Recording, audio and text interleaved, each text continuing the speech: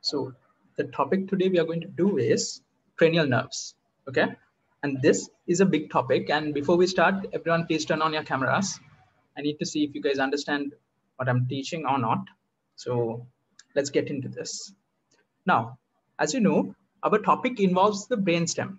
So when we talk about the cranial nerves, except for two cranial nerves, everything else originates from the brainstem. Can someone tell me the two that does not originate from the brainstem? Come on, guys, unmute and talk. What are the two cranial nerves that does not originate from the brainstem?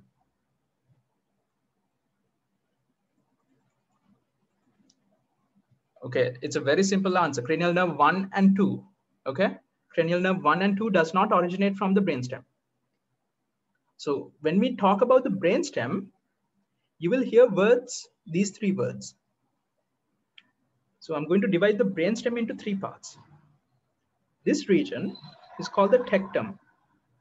The most posterior region, that is the part which is most posteriorly, is called the tectum. And the middle part is called the tegmentum.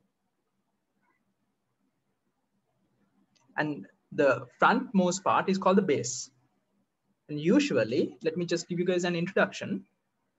The spinal cord tracts, such as the tracts, the cuneate tracts, the gracilis tract, all of those travel in this area, in the base. They travel to the brain in this area. Tegmentum, these are new words. I would assume most of you haven't learned these words. If you have learned it, perfect. If not, let's talk about the tegmentum. This is where you get all the nuclei. The nuclei are usually present here. Okay, and tectum, it has the ventricles, the most posterior part. Okay, so that's the first diagram I need you guys to understand. Next, we'll draw the brainstem.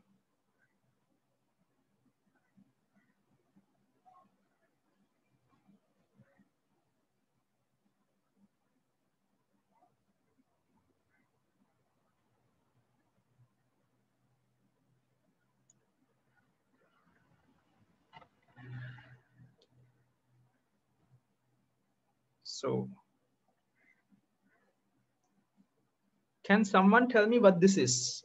Guys, unmute and talk. What did I just draw here? The brainstem. No, no. You mean that junction? Yes. What is this opening through which the spinal cord forms the brainstem? Goes inside this opening and forms the brainstem. It's called the foramen magnum.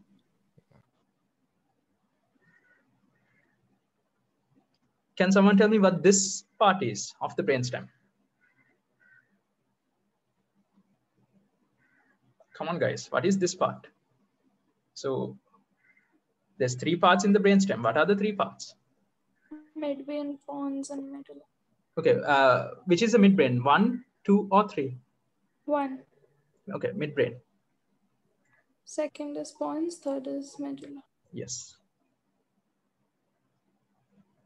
Now, there are structures like this. There are some structures coming out like this. And I have told you guys an easy way to remember this. What are these structures? What is this? What is this? What are the other two letters I should write here?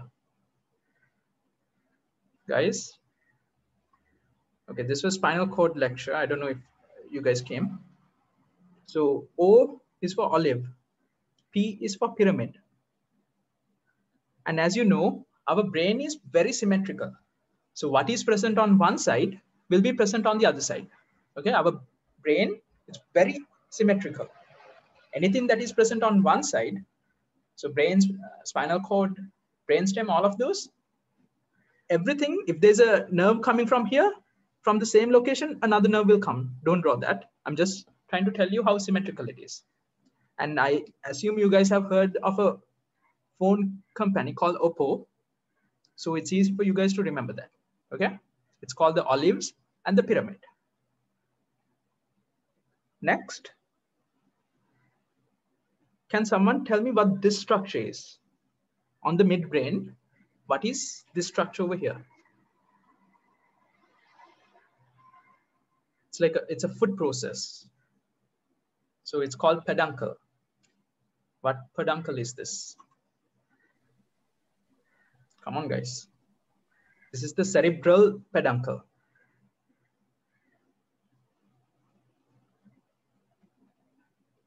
So the cerebral peduncle is what connects our brain. Our brain, the diencephalon, connects over there. Okay. If you remember, I always drew this part first. Okay, sorry.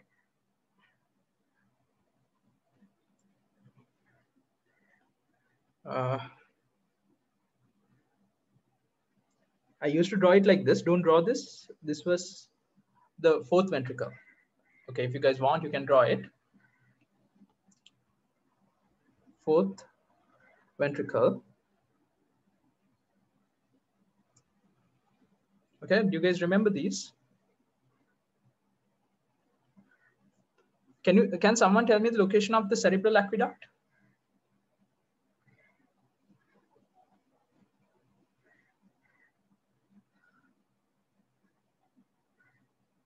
This is the cerebral aqueduct.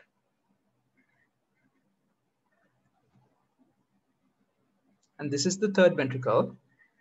And again, just for review, here's the thalamus. Okay, it faces anteriorly. The white structure, which is the gray matter region, it faces anteriorly. And we have the lateral geniculate body and the medial geniculate body, which gives rise to the optic tract, which forms the optic chiasma.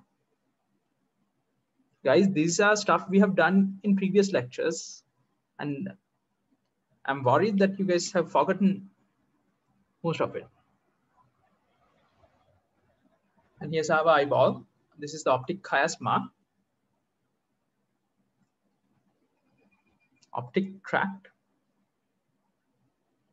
Okay, let me ask a very simple question. What is present here? What is present here?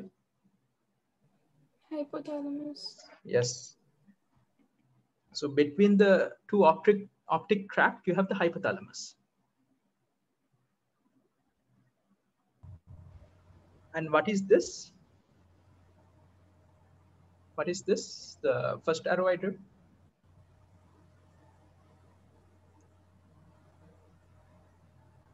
Medial and lateral geniculate bodies. Yes. Medial. Medial is involved in the hearing, lateral in vision.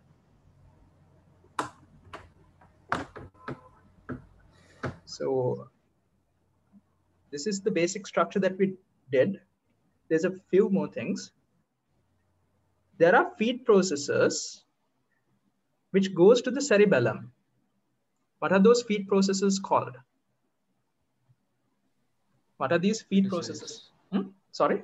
Pedicels, superior and inferior pedicels. Yes, the peduncles. Peduncles. Yeah, superior, middle, and inferior peduncles. Okay, they connect the brainstem with the cerebellum. Okay. Next. So now we know what white matter are, right? Can someone tell me what is white matter? Just simply tell what is white matter in our brain when we look at a CT scan. What do you see as white matter? The fatty substance, myelin. Yes, the myelinated nerve fibers. The nerve fibers which are covered by this myelin sheath. Okay, that is what gives the white color, and that is what we see as white matter. And then we have our cell bodies. So if there is an area which has accumulated cell bodies, what do you call that? Gray matter. Yeah.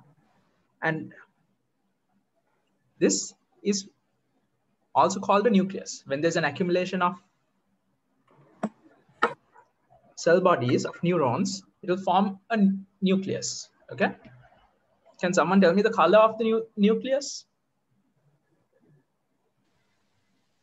What are, yeah. Okay.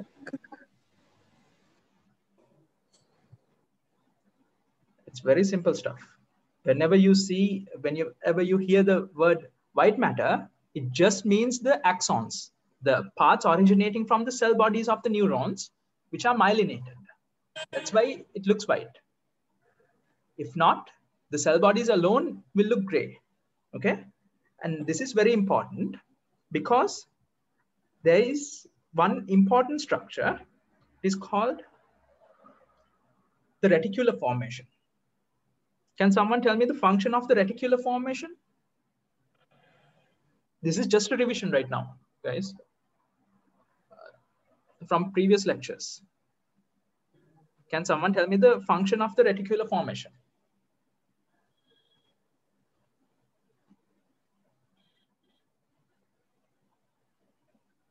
It keeps us awake. Sorry, yes. More, it keeps you awake, or it's involved in cerebral arousal. Okay, now let's take a look, because this structure is present in the brainstem. So I'm going to draw the midbrain, then the pons,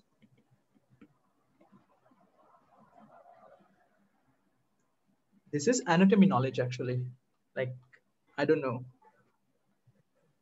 We are supposed to know these for anatomy. Guys, I need to have more space here because it joins to the thalamus, which I'll draw like this.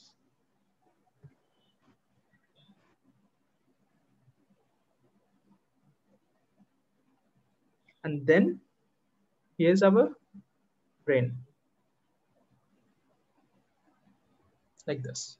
Okay. Now let's take a look at this.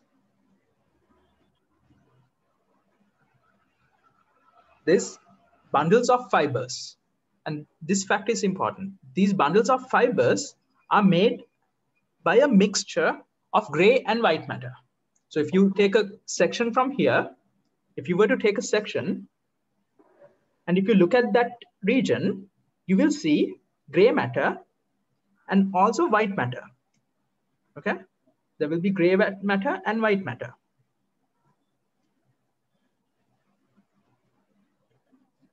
I just explained what gray matter and white matter are.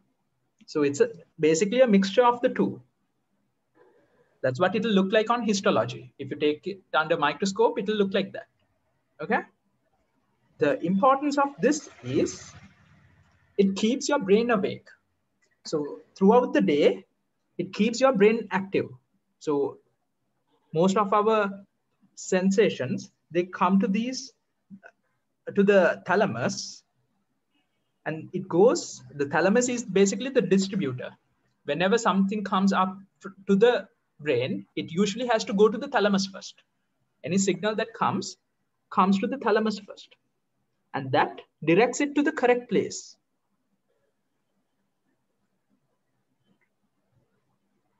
And actually these nuclei are present on this Y.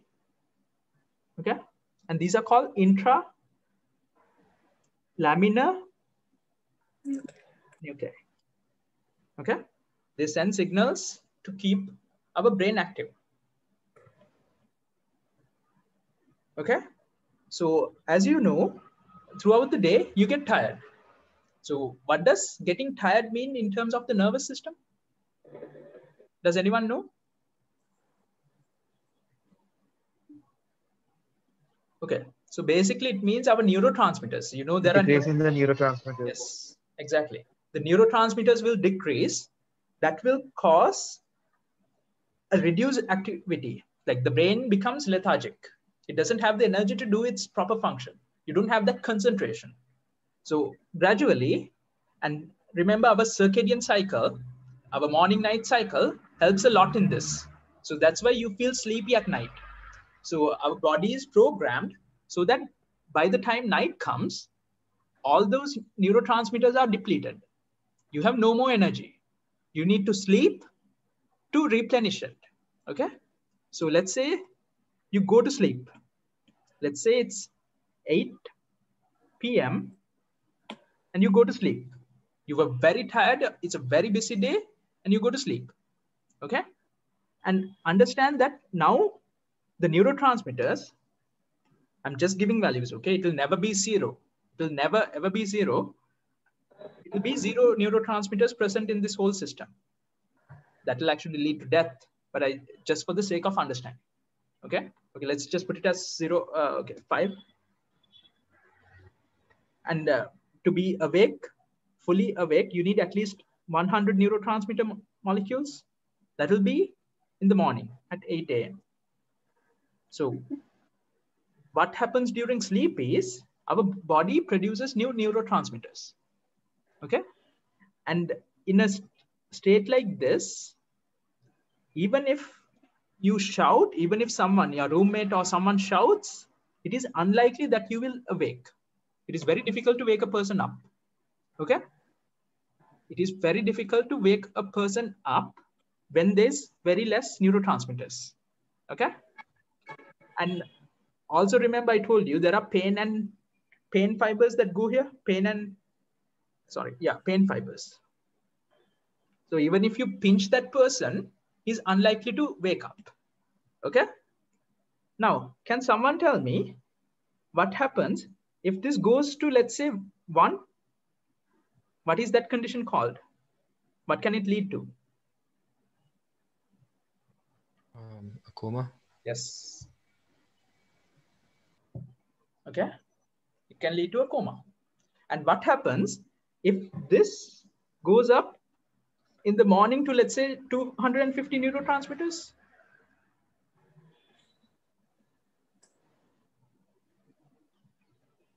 Guys, it's very simple to understand this. What can happen if it goes to a very high amount? Hyperactivity. Yeah. And what is that manifesting as? Mania. Seizures. Seizures. Okay. Is one cause of seizures. That's actually one reason why most of the seizures occur either when you're tired, because there's a sudden production of neurotransmitters, or in the morning. Okay. Now, this is a structure present in the brainstem. That's why I discussed that. Let's take a look at the other stuff that we will need. So let's take a look at how our the cranial nerves originate. Guys, I'm going to draw the brainstem again. So can someone tell me what is this structure which is present at the back of the midbrain called? There's 2 of them, actually 4, 2 on either side. What are those structures called?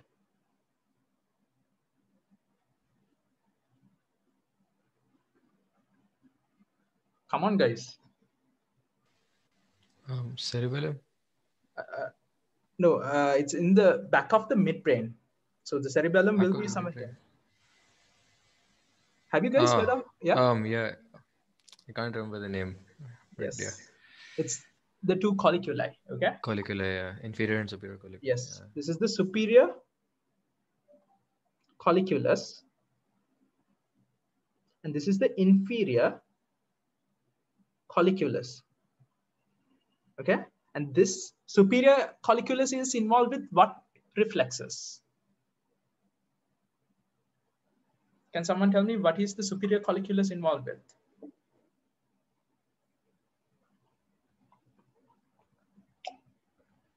Visual reflexes.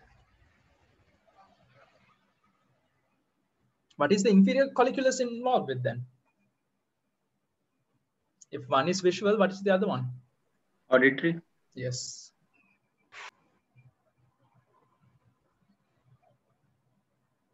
It was a bad idea to write the stuff here. It's fine. Next, we look at the pons. Here's the pons.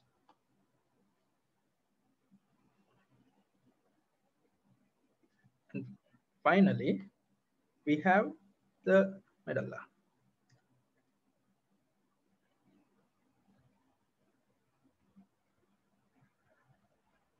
guys, I will give the names as we go, okay? We'll come back to this diagram and add stuff. For now, I need you guys to know where the nerves come from. So cranial nerve 1 and 2 are not from the brainstem. You guys understand that, right? Cranial nerve 3 comes at the level of the superior colliculus. Okay. If I drive it here, is it correct? If I drive the nucleus here of the oculomotor nerve, is it correct? Think and tell me. And give me a reason. So I'm going to divide the brainstem into 3 parts. Which part should the nucleus go to?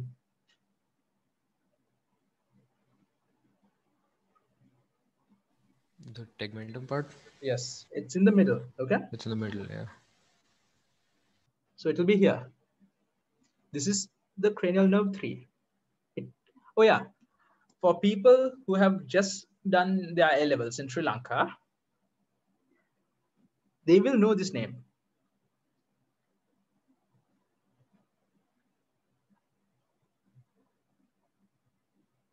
Quadrigemina. Have you guys heard of this? The corpora quadrigemina? So I don't know, in our country's education system, that name is very commonly used. Then we have the cranial nerve 4. And the important thing here is it comes at the level of the inferior colliculus, but it comes from behind. So it doesn't come from the front. It comes from behind and comes this way. Okay. Understand that it originates somewhere in the posterior region. Okay. Even then, the nucleus will be somewhere in the tegmental area. Okay. But it comes, the nerve fiber goes from behind and comes forward. And the next one is our pons.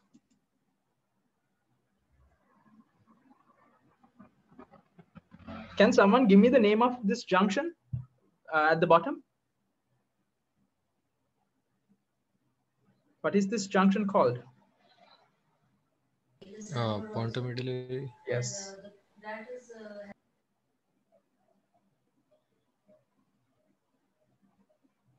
Pontomedullary junction. Okay, pons and the medulla, and the junction between those two is the pontomedullary. Remember, in nervous system anatomy, almost every word is going to have some sort of meaning behind it. That makes it easier for you to remember. So first of all, these kinds of words, whenever you see something like this, you can easily understand what it is talking about. Okay. Now, cranial nerve 5 comes from the middle of the pons. Okay. Cranial nerve 5 originates from the middle of the pons. And it goes and forms something called the blank. Someone has to tell me the name. Ganglion. Can someone tell me what this cranial nerve 5 is? What is the name? I didn't give the names of these, sorry. What is the name of cranial nerve 5? Trigeminal. Yes, trigeminal. Okay, and this is called the trigeminal ganglion. So basically what happens in the ganglion is the nerves are going to reorganize and go in different pathways. Okay, so one branch. Okay, let me just show you the branches here and I will come back. I'll draw this again. This is our forehead region.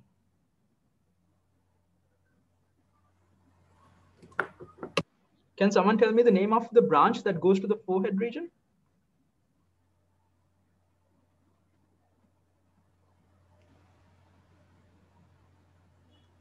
Ophthalmic. Yes, this is the ophthalmic branch. Okay, OPTHALMIC branch. Okay, it is also called the V1 branch. Can someone tell me the branch that goes to this region of our face? Maxillary. Yes, maxillary branch. that is V2. And this, Mandibular. yes. Okay, now I have a question. Does the cranial nerve 5 have a motor function or a sensory function? Like, are you talking because of the ophthalmic nerve's function? Not talking. Are you moving your muscles in the face because of the ophthalmic nerve function? Or are you feeling this sensation because of it? Motor function. Any other answers? There's only one more option, but I didn't tell which is correct. Yes. So there is only one motor function. Okay. Now understand this. Whenever you touch your face, all this sensation. So I'm touching this area. This is our ophthalmic region. So the ophthalmic nerve is going to send the signals to this ganglion, to the nerves here. If you touch here, the mandibular regions will send the signals. And if you touch here, the maxillary regions. Now, one important thing, cranial nerve 5 has a motor branch also that goes with the mandibular branch. And that is what innervates our two muscles, the temporalis and the masseter. That helps you in chewing. I mean, yeah, that movement is done by the mandibular branch. Okay. I hope you guys understand. There's only one motor innervation. Everything else is sensory. Can someone tell me the motor innervations of our facial muscle? Which nerve? There's only one other obvious nerve. Oh, sorry. Facial nerve. Yes. Okay. It's a facial nerve. Now, from the middle of the pons, only the cranial nerve 5 goes. Let's take a look at the others. If you are to look at this region, the pontomedullary junction from the front, I need you guys to understand, like I said, it's a symmetrical structure. So what's present on one side is going to be present on the other side. Okay. So this is the pontomedullary junction.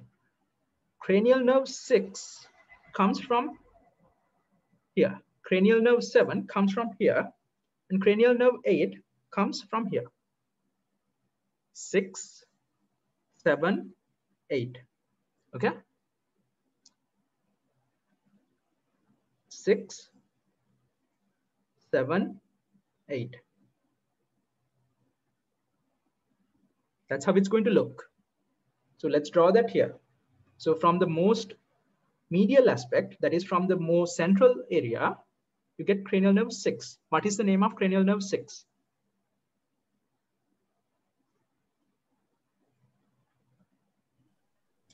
Abducens nerve. Yes. Now, abducens nerve, that's the name. Can someone tell me what its function is? From the name? Abduction of the eye. Abduction of the eye. Okay. Abducens nerve, it involves in abduction of the eye. So cranial nerve 3 is called the oculomotor nerve. Oculomotor nerve. Okay. Oculo. Eye, movement, motor function. Now, cranial nerve 4. Can someone tell me the name of this? This actually has no relevance in helping you to understand. Trochlea. Yes. Cranial nerve 5 is trigeminal. Cranial nerve 6 is abducens. Cranial nerve 7 is facial.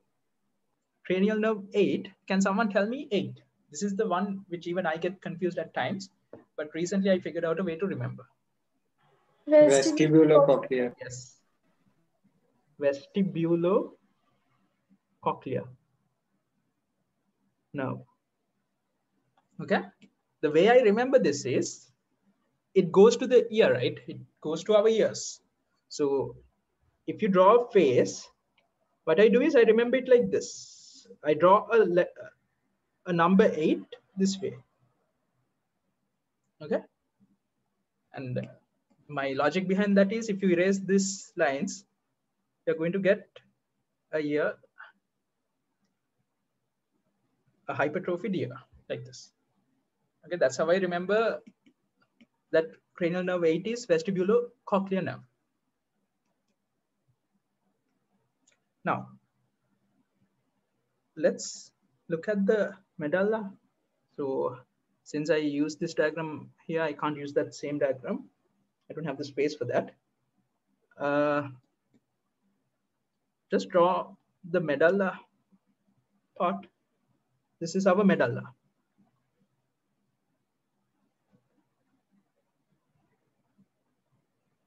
Okay, it's very easy to remember this olive, pyramid, pyramid, olive, and it's called OPO. Okay, now give me a second.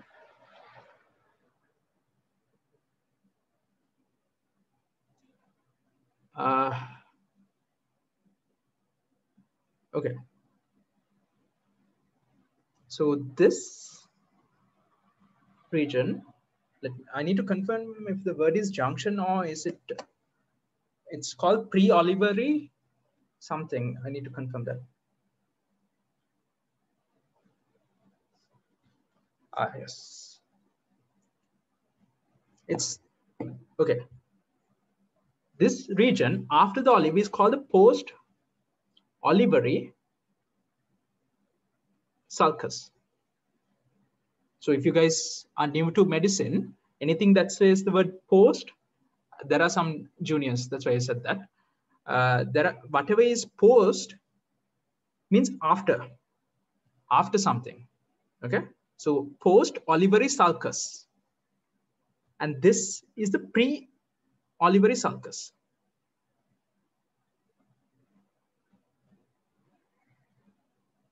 Okay, post-olivary sulcus and pre-olivary sulcus. Why is this important? Because from the pre-olivary sulcus, one nerve, the last cranial nerve originates. What's the last cranial nerve? What is the name of the last cranial nerve? Hypoglossal.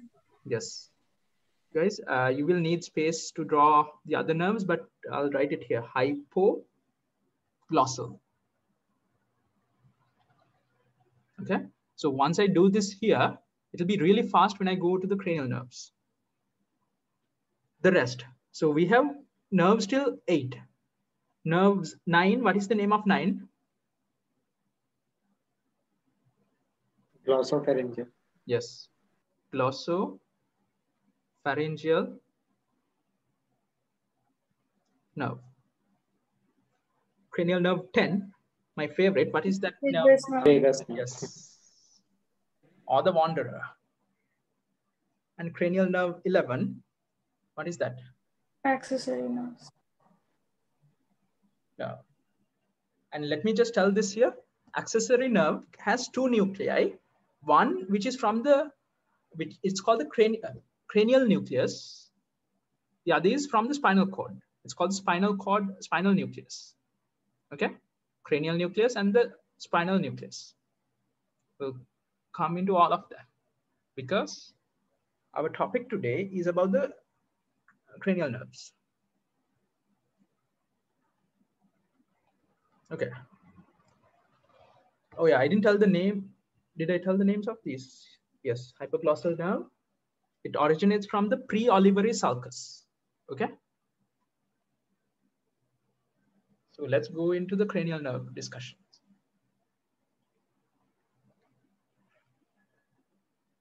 Okay. So remember in stroke, I told you guys there are some, I didn't go into much detail there, but I talked about 4 cranial nerves are motor, 4 cranial nerves are sensory, and okay, there's a sound.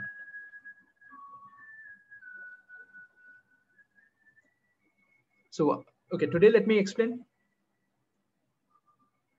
Do you remember I talked about the embryology of the spinal cord, how the spinal cord originates. Can someone tell me what I call the structure that gives rise to the posterior segment? What gives rise to, yeah, yes, it's called the ala plate. Okay. In our embryological fetus stages, this region is formed from the ala plate. Okay. And this region is formed by what plate?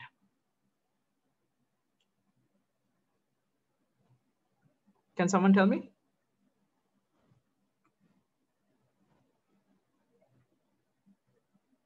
Basal plate. Okay. Now look at this. Can you guys see that the ala plate is more to the lateral aspect, that is to the sides, compared to the basal plate? So that's why as you go up to the brainstem, the motor nuclei are present medially. Okay. The median nuclei are motor nuclei. So if you cut the brainstem like this, and without knowing anything, you can at least assume that the lateral nuclei, so this is the tegmental region.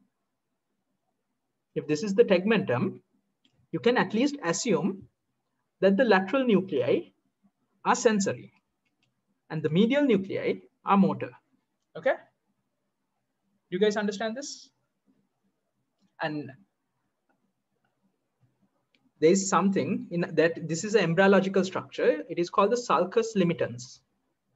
You don't need that unless you are planning to do USMLE. Okay.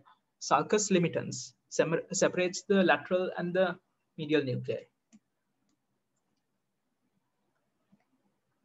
Now, cranial nerve 1. We'll go into the cranial nerves. Don't worry, it's going to be fast. Okay. Can someone tell me the function of cranial nerve 1?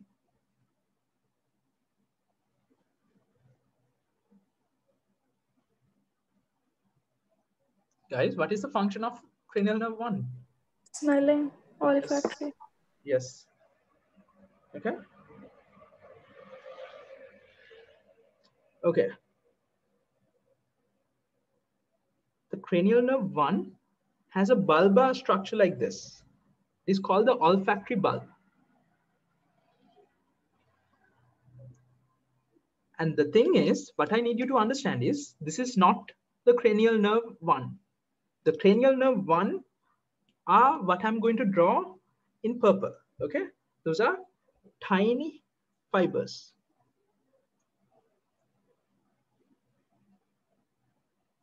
Those are tiny fibers that originate from the olfactory bulb.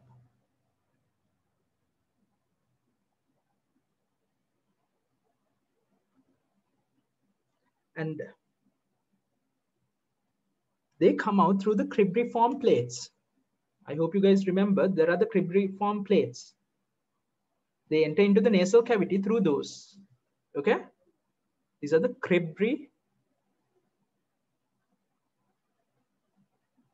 Okay. Remember the crista galli and the cribriform plates from anatomy? Don't worry, we'll come to that later on. So it comes out there. That is the nerves. And they will join. This bulb is formed because of all these nerves coming and forming a bulb. And this is called, can someone tell me the name of this part?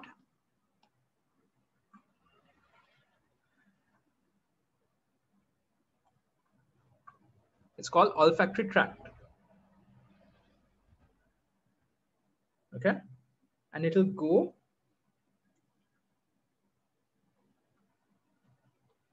okay, one more question. Which lobe does it go to? Which lobe of our brain does this go to? There's the frontal lobe, there's the temporal lobe, there's the posterior lobe. Can someone tell me which lobe it goes to? Just guess.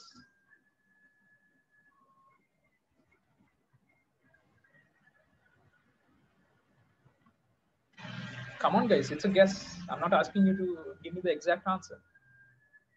There's 3 lobes, which is relevant. Which lobe does it go to? It goes to the temporal lobe. Okay. It's called the piriform cortex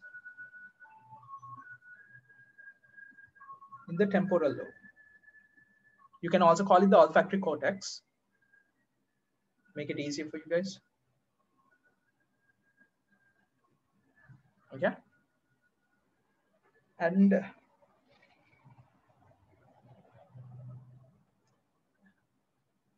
now let's talk about how to diagnose a problem in the cranial nerve 1. Let's say you are given a patient and the doctor tells you, let's say you're going for the final exam, and the doctor tells you, do the cranial nerve examination on this patient. You have to start with the first cranial nerve. Okay. Unless the doctor tells you, do these examinations, you have to do all. But can someone just tell me what you do to test this nerve? Can someone tell me what you do to test if this nerve is working?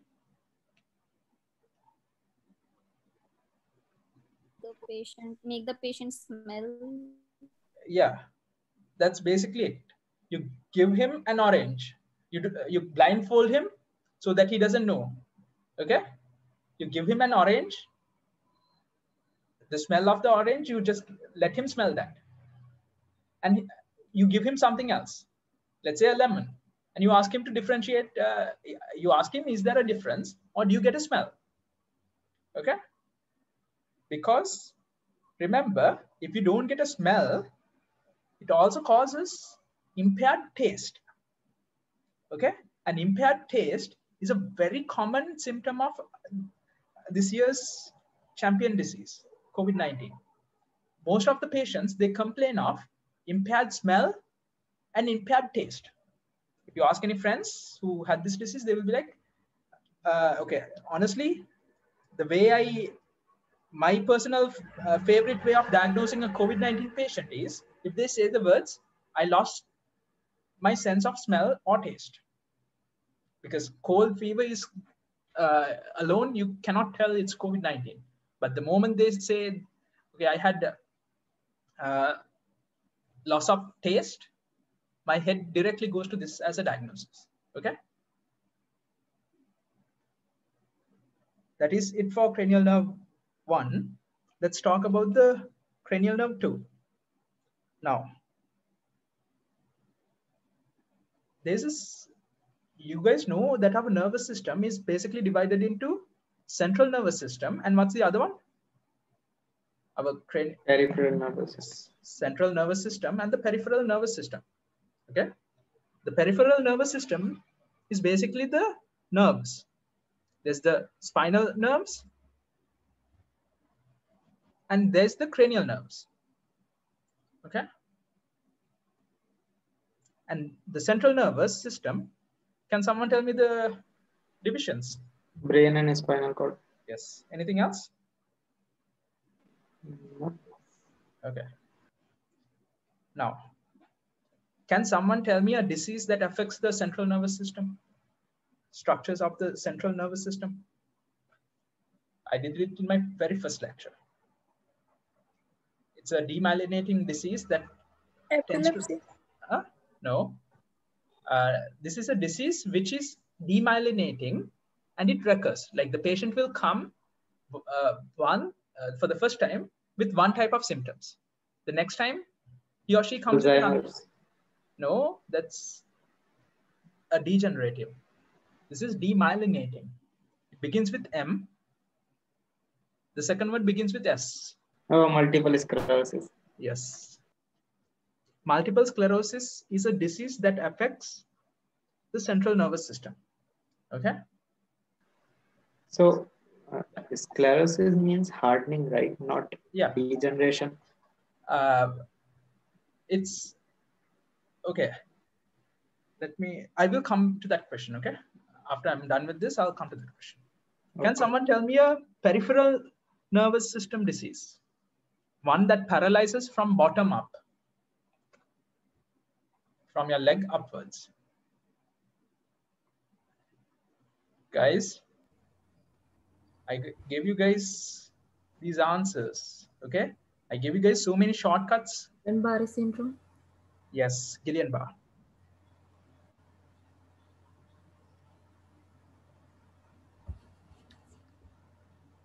Okay. Remember this, guys. Guillain-Barré syndrome, the patient usually presents with either diarrhea, with a history of diarrhea, or a respiratory tract infection. And around 2 weeks later, that patient will have paralysis from bottom up. That means it will start with the legs, and basically it will go up. Next question. How dangerous is this disease?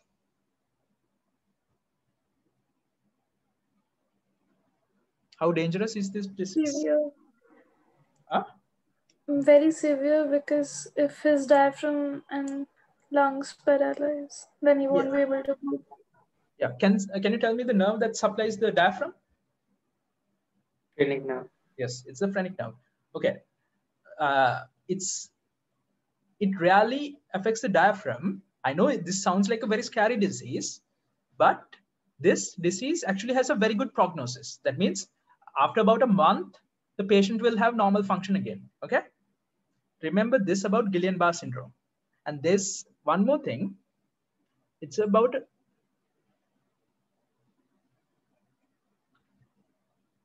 can someone explain what this is?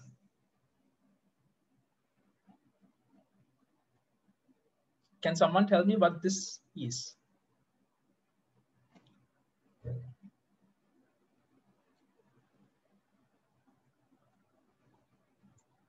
So when you do a CSF testing of these patients to check for inflammation, so what you do is you take some CSF out, okay? And usually if there's any inflammation, there has to be a high cell count and high protein count, okay? But in this situation, that's not the case. The protein levels will be high, but the cell levels will be normal. Okay, this is diagnostic of Guillain-Barré syndrome. Okay, the protein, that is albumin. Okay, albumin is a protein. Cytologic means cells. Okay. Now,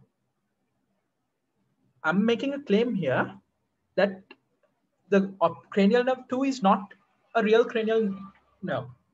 So which side should I put it? Should I put it on this side or this side?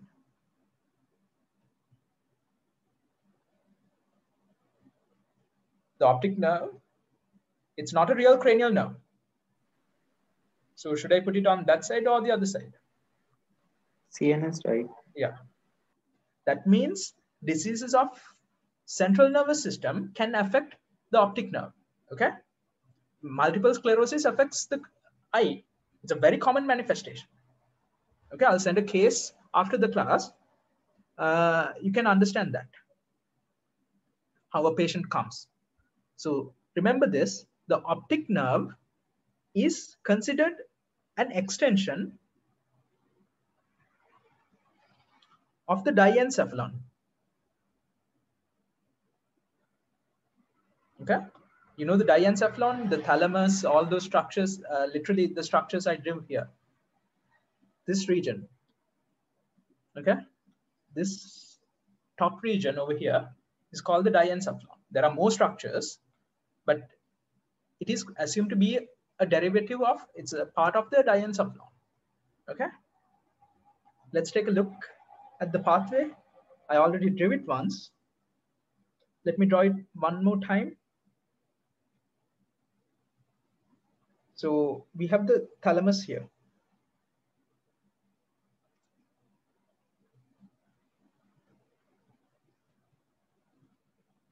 You guys can understand this, right?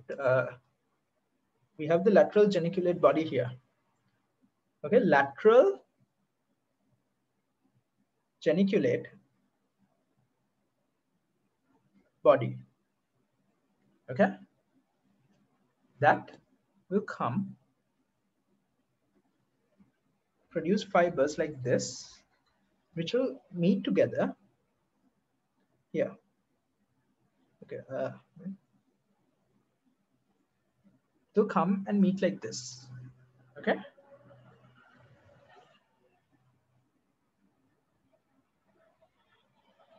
And that Can someone tell me what am I drawing right now? What is this structure?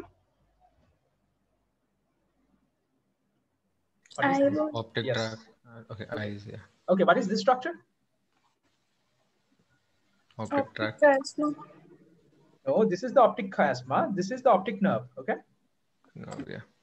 Optic nerve joins to form the optic chiasma. Then what is this? Optic tract. Yes.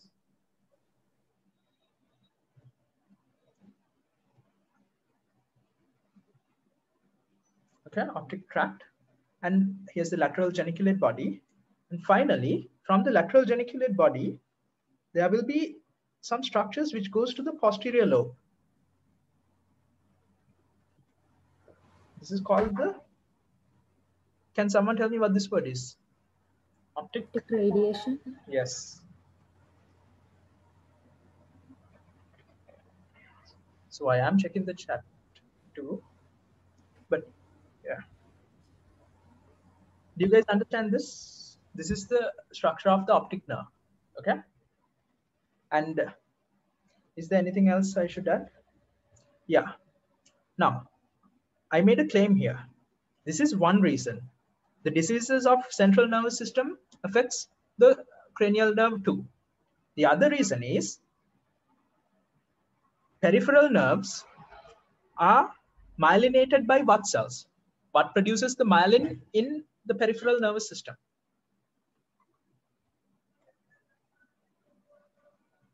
Guys, physiology.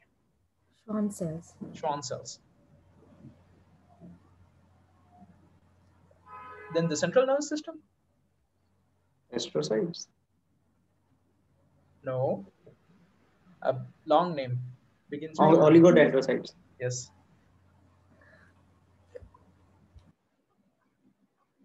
Okay.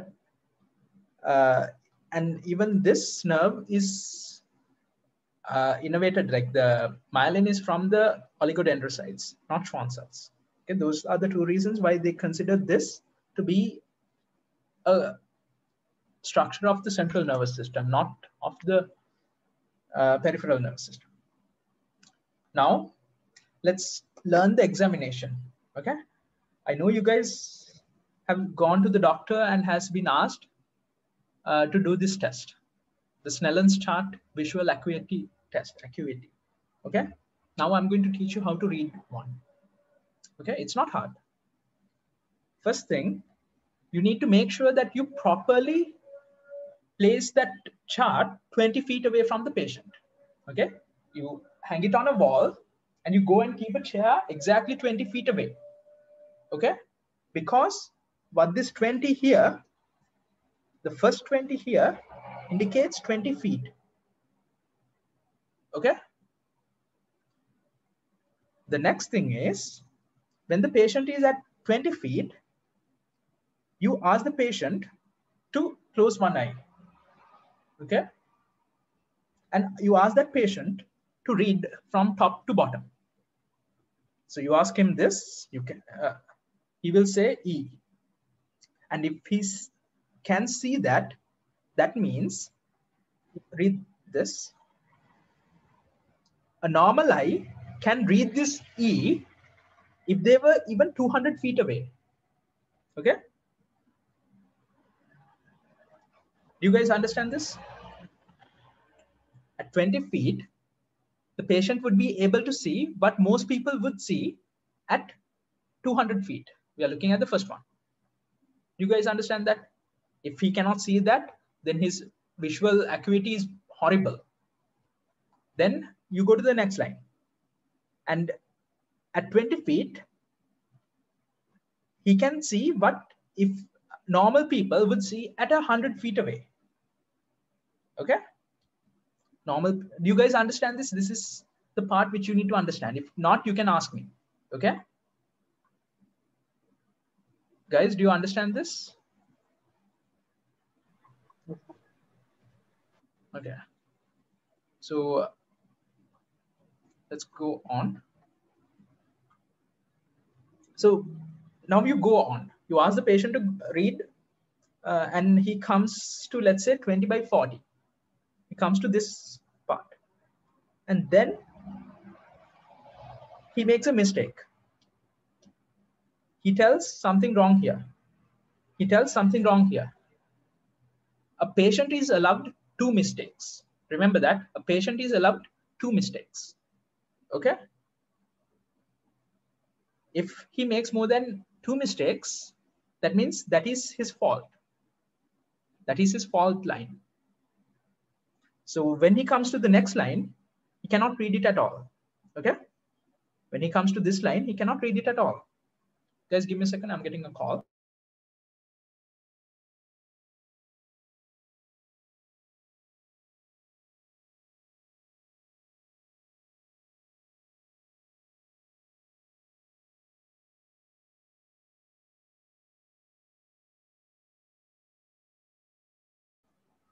Sorry, guys. So let me recap. So when he comes to this line, he cannot read it. He cannot see that far. Okay, or he makes 3 mistakes, more than 2 mistakes. So then you mark this. So basically at 20 feet away, he cannot read what people who are 30 feet away can read. Okay. And what is this magical number 20 by 20? If you can read, if the patient's eyesight is 20 by 20, that means it's fully normal. Meaning normal people's eyes, if a normal person's eyes should be able to read this at 20 feet away. Okay. And if his eyesight is 20 by 20, if this patient's eyesight is 20 by 20, even he can read it at this distance. Okay. So this is what you call 20 by 20 vision. Okay. Now, what if you have 20 by 10 vision? So normal people need to be here. Normal people, okay? They need to be here to read this line, 20 by 10. But if he can read from 20 feet away, that means he has supervision, okay? His vision is excellent. Do you guys understand this? Let me, if you did not understand, at least privately send me a message. I will explain this because this is important. I don't think you guys will learn this without any practical classes or something like that, because I know that we didn't. Okay. You guys, okay, I'm going to assume you guys understood. Now,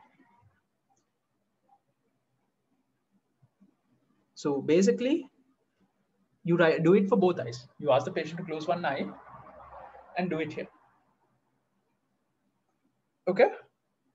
Okay, someone asked me to repeat this. I will do it. And this patient, okay, let me do it like this. So you guys can see the screen, right? Now, if I was asked to read this line, if I was 20 feet away, I will be reading this. And let's assume that I am able to read till the 5th line. Check this chart. Check this 5th line. I'm able to read till that. Okay. That means my vision is 20 by 40 in the right eye. Okay.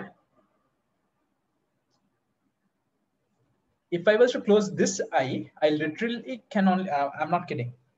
I can read only this line. Okay. Because both my eyes are compensating, I can see normally. I don't need glasses. But if I was to close my right eye and just look at it with the left eye, I cannot read this at all. Okay.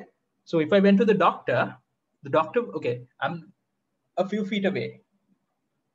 I have to be 20 feet away from the screen to do this. So if I was doing it properly, the doctor would write it as right eye 20 by 40, left eye 20 by 70. Okay. That means, what that means is normal people can see, but I can't see. Normal people can see, but I cannot see at a distance. Okay, sorry. Okay. What you write here is the final point that you can see. Okay. The best point that you can see. Okay. So this person, give me a second. This is going to be my vision. Okay. It's not going to be 20 by 70. It is going to be 20 by 100. Sorry, guys. So basically, what people can see 100 feet away is my limit too. Okay. Did you understand that, or should I explain it again?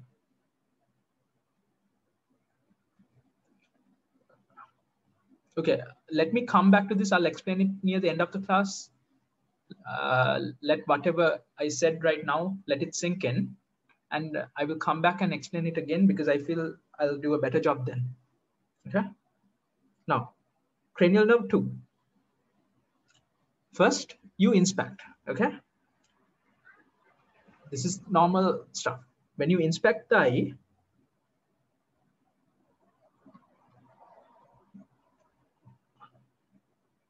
guys, what is this structure which is colored? What is this colored structure?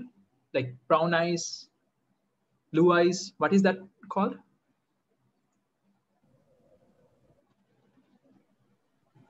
Iris. Yes. What is this black structure in the middle of the eye called?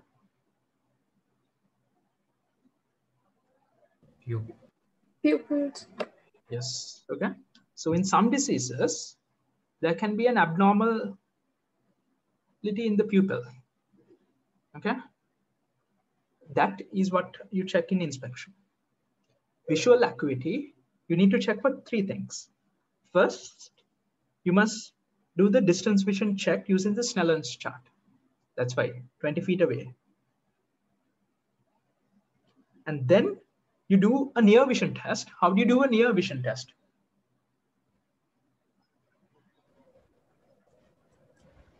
Like 25 centimeters away. You ask them to read a paper or something. Yeah, 25 would be the perfect distance. 25 centimeters. You just ask that patient to read a piece of paper.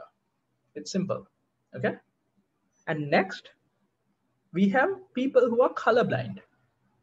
Okay. How many of you can see a number here? What is this number here? I can. 29. Are you sure? 20. Yeah, 29. Any other answer?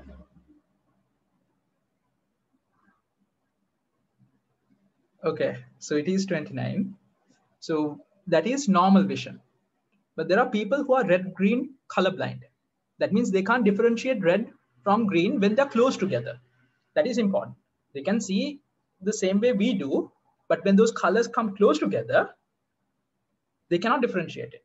Okay, I'll tell you where this becomes a problem. Okay, it's very interesting. And this is what they see when those stuff are together. Can someone tell me one job in which if you cannot differentiate 2 colors like this, it would be very dangerous? Traffic police. No, there's a gap between the 2 lights. Huh? It's a very interesting, funny situation. Cricket, a sport. Okay, okay. Yeah. Let me tell it. Red ball. Okay, it's in bomb disposals. Okay, you guys know. Right, Exactly. okay. They can't cut the wire otherwise. Exactly. So I'm serious. This is actually tested, especially if you are trying to work in an airplane, if you are trying to be an aeronautical engineer, because this happened to a friend of mine. They went for this exam. They went for this eye examination, and they were failed because they cannot distinguish this red and green color. Okay, that's when they knew. That's when they knew they cannot. They are colorblind. So understand that their vision is normal, but when you get those letters together, when they're close together, the 2 colors, they cannot distinguish the 2. Okay, so what happens if you wire something wrong in an airplane. That's one thing. Okay. The second thing is in bomb disposal. You can understand what happens if you cut the wrong wire. Okay. Especially in movies. Okay. Then the fields. Okay. What do you mean by fields?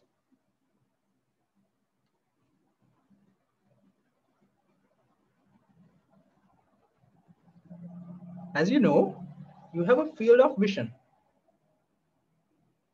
Actually, what is the vision field in humans called?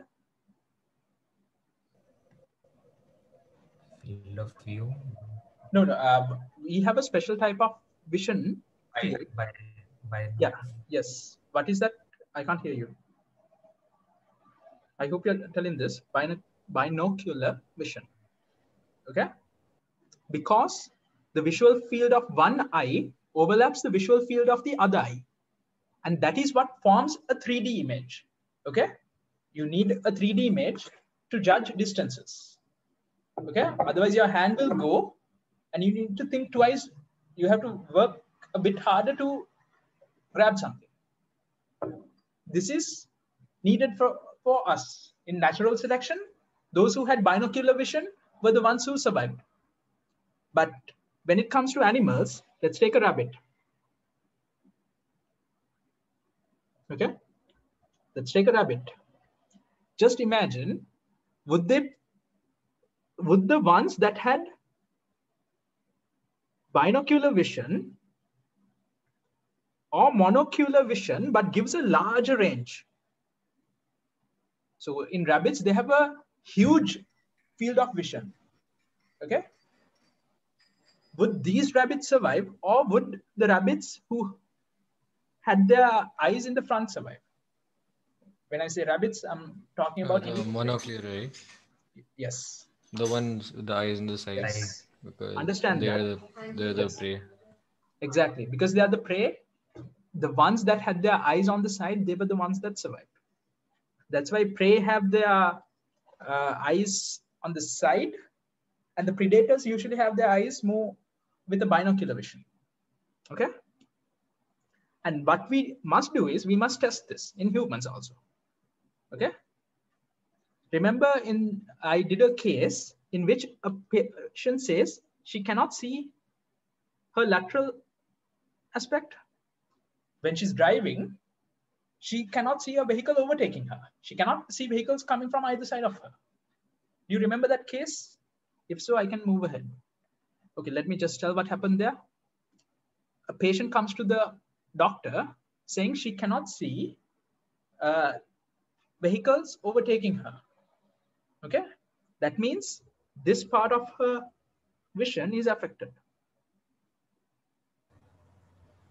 Okay. Now, we need to check this visual field. And the way you do it is, oh, sorry, I shouldn't delete it.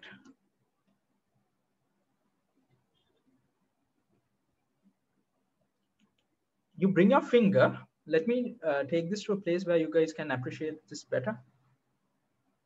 Okay, I'll just keep it here for now. So basically, you as the examiner must bring your finger to from your experiences, you will know where to bring it. But basically, you need to bring it to a far edge. Okay, you bring your finger here, and then you do this, or you just move it around. You do some sort of movement, and you ask the patient to tell, okay, let me tell it like this. You can bring your finger like this. Okay, guys, can you understand this diagram? I'm trying to draw a 3D diagram. So basically, you bring your finger and you ask the patient, can you see this here? If the patient, you cannot see it, right? I'm doing it out of the screen. Same situation. And once you come to a place in his vision also that he can see, he's supposed to tell, okay, now I can see the finger. Okay, then you come, do it for the other side. Okay, and you must have the experience to understand, okay, he or she can see properly. Okay, because imagine the patient cannot see the finger. Okay, the patient cannot see, you guys cannot see my finger, even though it was literally just here. It wasn't far from my body. That is what you check in this visual field acuity test. You guys understand this? Okay. That. So the next thing is you need to check the blind spot. Okay. You know, at a certain point, the place in which when you bring your eyes together, let me draw that.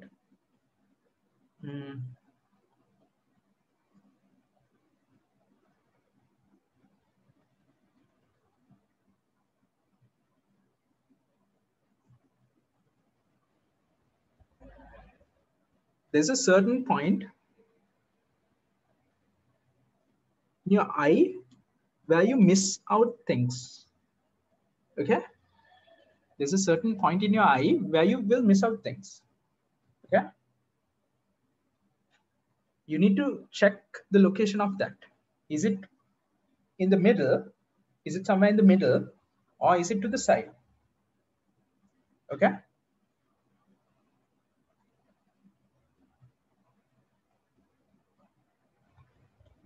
Next, let me talk about the reflexes. You guys, if you have any questions, please ask. Next, ask a patient to focus on a distant object. Now, what you need to do is, I hope you guys know from basic sciences that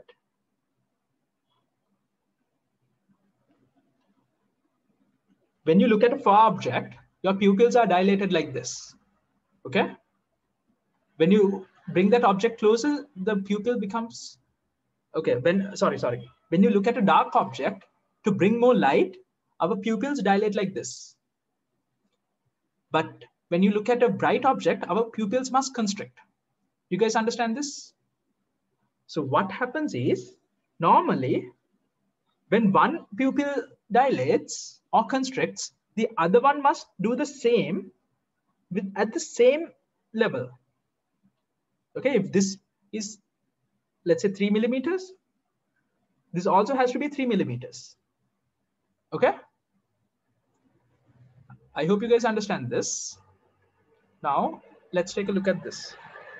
Okay. You ask a patient to look at a distant object. Okay. So you are telling the patient to look far. And then you suddenly bring your finger here. You should see the pupil constrict. And also you should see the eyes move inwards. You're asking him to look far. And then you suddenly bring your finger and tell him to look at that. You should see the eyes come inward. Okay. Guys, these are step-by-step things you need to do. Okay. And the next one, in a dimly lit room, that is in a dark room. So that means the pupil will be dilated. In a dark room, to get more light, our pupils will be dilated. Okay. You ask them to hold their hand like this. You need to do this. Okay. I don't know if you have learned this yet or not. And then what you do is you shine a light. You shine a light to one eye. You look at that eye first and see if it constricts. When you shine a bright light, you need to check if this constricts like this. Okay. So it was like this. And the moment you shone the light, it constricted like this. The same must happen in the other eye. Okay. This is called the direct reflex. The reason you shine the light directly at that. Okay. And this is, the other eye will also undergo the same thing. Here's your hand. The other eye must also constrict. And when you look at it, you call this the indirect reflex. You guys understand this? Now, let's say there's a problem in which this eye does not, you're shining the light there, it only constricts to this amount, but the other one constricts to this amount. Can someone tell me which is the normal eye? The first one or the second one? Which is the normal eye? The second one. Yes, it has to be the second one. Okay, that has to be the maximum. It has to be normally constricting. That has to be the amount the other one is supposed to constrict. Okay, that means there's going to be a problem in the optic nerve. Okay, if let's say there's a problem, no matter what you do, the patient's eyes, both eyes are not contracting, like the pupils are not contracting. That means there's an optic nerve lesion in both the nerves. Okay, see, sorry, wait, let me explain that. Let me explain this. Let's say if the first situation is because the muscle is weak. Okay, what is the nerve that innervates these ocular muscles and the extraocular muscles? What is the nerve that innervates the muscles? We didn't go to that yet. What is the nerve that innervates the intraocular muscles? Okay. Oculomotor nerve. Oh, sorry. Yeah, it's the oculomotor nerve. Okay. So if one eye is working fine while the other eye is not working properly, that means it's a problem in the muscle. Understand that. One eye is working fine while the other is not working properly. It means there's a problem with the muscle or the nerve. Okay. But if both eyes don't care about this light reflex, if both are the same way as it is, then it is because of an optic nerve lesion. Okay. If the optic nerve doesn't detect that there's a lot of light, it is not going to tell the pupil to contract. Okay. How would the pupil know to contract? There has to be some signal from the optic nerve telling there's too much light, close your window. Okay. And swinging light test, it's basically the same thing. Okay. You check to see if the pupils dilate and constrict to the same size. You take a light, ask the person to hold their hand, and you swing the light like this. Okay. And finally, let's learn to read an ophthalmoscope. Okay. This is important. Diseases such as diabetes. I'll do a small lecture. It's not hard. It's not a big thing. I'll do like a 15-20 minute video on this. Diabetes, glaucoma, uveitis, uveitis, uveitis. All of these, you use the ophthalmoscope to check the eye. And let me tell you guys what you can see. Here is something called the optic cup. Okay. It is formed. I hope you guys remember. When you guys studied the eyeball, here's the aqueous humor. And here is where the optic nerve originates. Okay. So this is where the okay.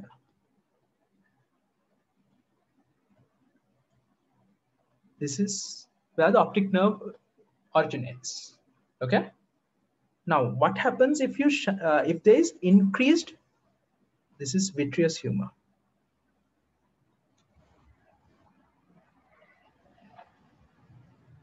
Let me draw it properly.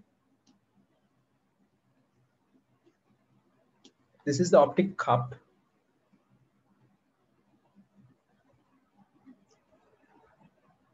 And this is the vitreous humor. And over here, beyond the point of the lens, we have So guys, there's the ciliary body, all of these, the uveal layer, all of those, I didn't draw those. What is the fluid which is present in this region? What is the name of the fluid present in this region? Aqueous humor. Yes. Aqueous humor. Which of these two fluids is permanently present? Like it does not change every day. Vitreous humor. Yes, this is a permanently present structure. In the sense it does not recycle. Okay.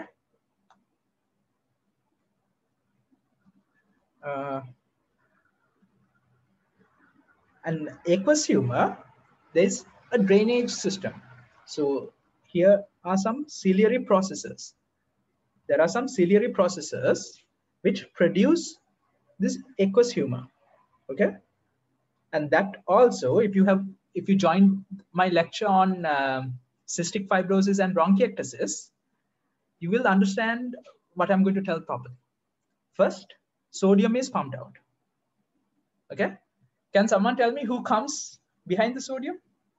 Water. Water. Before that? Chlorine. Chlorine. Chlorine will follow. And now, because this area is very concentrated, water will follow. Okay. So that's what happens here. Sodium is actively pumped out into this space.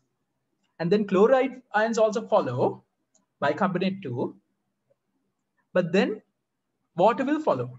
That's what produces this aqueous humor. Okay. And it has to drain through a scleral structure. It has to drain through.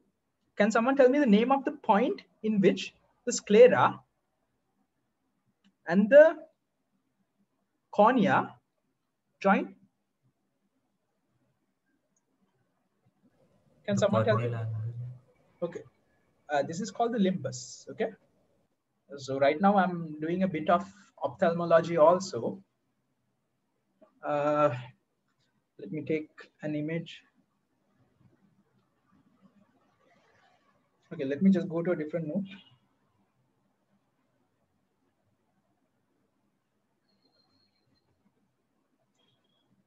So this is my note for ophthalmology. Here are the capillary loops that produce the aqueous fluid that will come, and they must drain here. Okay, they must drain through these trabecular meshwork. So what I'm basically talking about is the condition glaucoma. Okay, it must drain through this trabecular meshwork, and that drains into a lymphatic system called the canals of Schlemm. Okay, and this angle at which you get these trabecular meshwork is called the iridocorneal angle. Look at this. It is formed by the iris. Let me use a different color. It is formed by the ciliary body. It is formed by the sclera, and it is formed by the cornea. So you call it the iridocorneal angle. Okay, that is the normal drainage pathway. What happens if there's no drainage? If there's a blockage here, let's say there's some sort of a blockage in this tract. There is an alternative tract, but 90% drain from this tract. So what will happen is it is going to push the lens. The pressure will push back on the lens. Okay, because there's going to be continuous production. And this will cause the aqueous, the vitreous, which is more gelatinous-like, to push on the optic cup. So if it was supposed to normally be like this, it is now going to be like this. Okay, it is going to now look like this.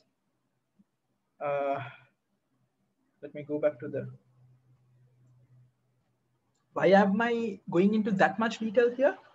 It is because to diagnose glaucoma, you check this ratio. Okay, so you check the size of the optic cup, and you can see the bright, really bright structure over here is the optic cusp, and this region is called the optic disc. So you check the ratio. Okay, You check the ratio, and if it is normal, you should get a tiny optic cup like this. So you can measure this. You can measure these diameters. Okay. What happens in glaucoma is you get a large one angle like this. Do you guys understand this? I gave you guys the brief introduction into glaucoma and how to diagnose it using an ophthalmoscope. Okay. Then we have our arteries. So arteries are what is usually affected in uveitis. Uveitis, I cannot pronounce this. So basically the uvea is the choroid, the ciliary body, and the iris. Okay, this is the vascular layer. So if there's any problem in this, if this is the vascular layer, the arteries are affected. Okay, don't worry, I will do a proper discussion on this later. Uveitis, and then we have diabetes mellitus, that also causes changes here. And finally, let's take a look at this, the fovea and the macula.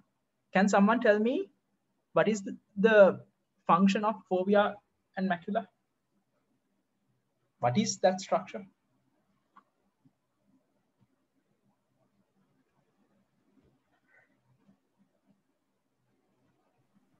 It's for the central vision.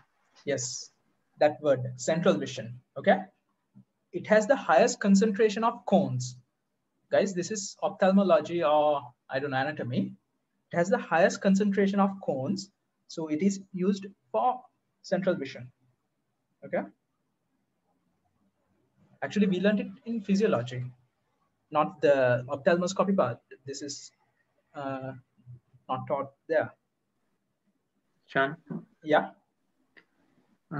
Let's say if a patient has cataract, so for that he is having cataract surgery. So that surgery, will it change the pupil size or helps to increase the contactability? Okay. I will go in. So let me go into detail about that. Let me take my ophthalmology note. Let me tell you guys one cause of cataracts. Okay. Now our cornea has 5 layers. There are 5 layers. Okay. One cause. What you need to know is there are some water pumps. There are some water pumps that pulls water out from the cornea. Okay. The cornea is the outermost. Now, if you take a look at the eye, you can see the pupil here. The iris there, and the pupil here. And this area is the sclera. The white color is formed by the sclera and the conjunctiva. Okay. And the middle part is going to be covered by the cornea. This entire region it's a cap that covers this. Okay. And it is transparent. It's called the window of the eye. Literally that. Do you guys understand this? So this is where our cornea is present. Normally, the water pumps are involved in pulling out water from these 5 layers. It is going to pull water out. Okay. And when that happens, it's relatively dehydrated. But if something happens and causes water to accumulate, that will cause the cornea to be hazy. Okay. It will have an appearance like this. That's when you do a cataract. That's one time in which you change the cornea. Did you get the answer? Tushar? No, but then yeah, will it change the pupil size? It will not. Because cornea is the outer layer, right? You Right. change that.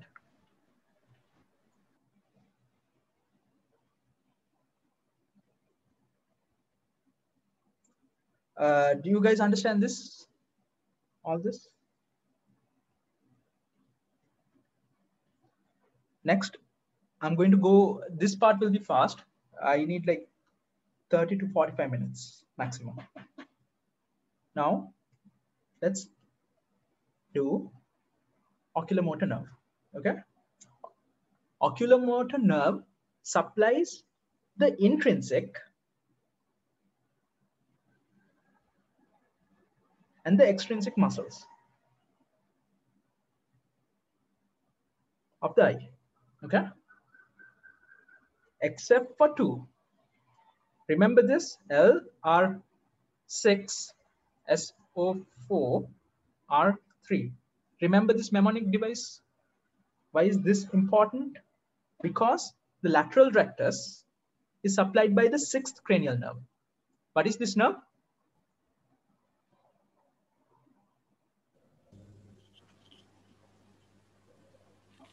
Abducing. Yes. So right now I just drew the, okay. No, it comes to the medial aspect. Give me a second, guys.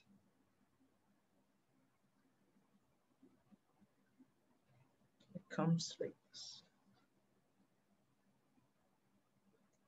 This is like this.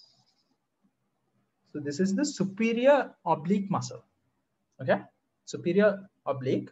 This is the superior rectus, the medial rectus, lateral rectus muscle,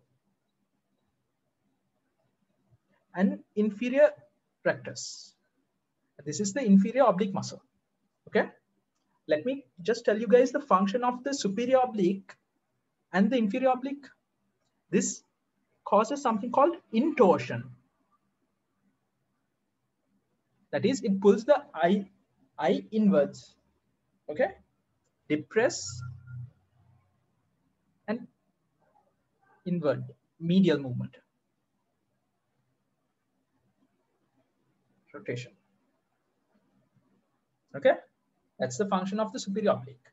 The inferior oblique does extorsion. For our lecture right now, we don't need to talk about the inferior oblique, but what I need you to understand is, if you take a look at these muscles,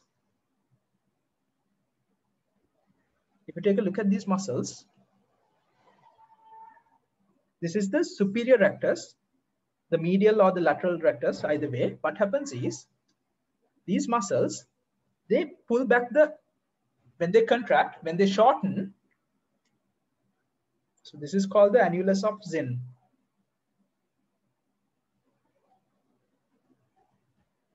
So what happens is, when muscles contract, the muscle fibers shorten, right? You guys know that. So when the muscle fibers shorten, let's take the superior rectus. Can someone tell me what happens when the superior rectus contracts? What direction will the eye move? Up or down? Think and answer. Up. It has to move up. Okay? I hope you guys understand this. What happens if the lateral rectus contracts? Moves lateral. It moves it lateral. It moves the eye lateral. You guys understand that, right? So that is basically the movement of the muscles. Okay? So lateral rectus moves that's why you call this the abducens, abducens nerve. It abducts the eye. Okay? Superior oblique is innervated by the fourth cranial nerve, which is the trochlear nerve. And the rest, that is the ciliary muscles. There's three types of ciliary muscles. There's the longitudinal ciliary muscles, there's the radial ciliary muscles, there's the circular ciliary muscles. Guys, I'm going to ask now, should I explain the intrinsic ciliary muscles also right now? If you feel it's relevant for anatomy, I will do that right now. If you guys need it, I will do that. So send me a message. If not, I will go on. I'll wait for 5 more seconds. Okay, let's do the cranial nerves. Yes, please. Huh? Sorry? Yeah, you could repeat that, I guess. Okay. Now we have our ciliary body. Okay, this is our choroid area. What I'm drawing right now is the uveal layer. That is our vascular layer. It has 3 parts. The choroid, then we have the ciliary body, and we have the iris. Okay, 3 layers.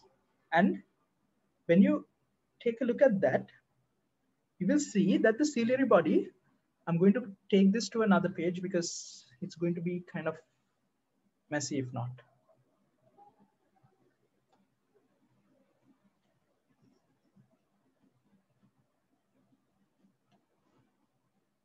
Okay. So the ciliary body forms something like a triangular shaped structure. Okay. And over here we have the ciliary processes. And over here we have the iris coming out like this.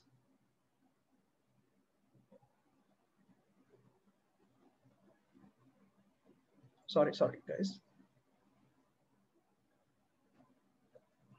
Wait,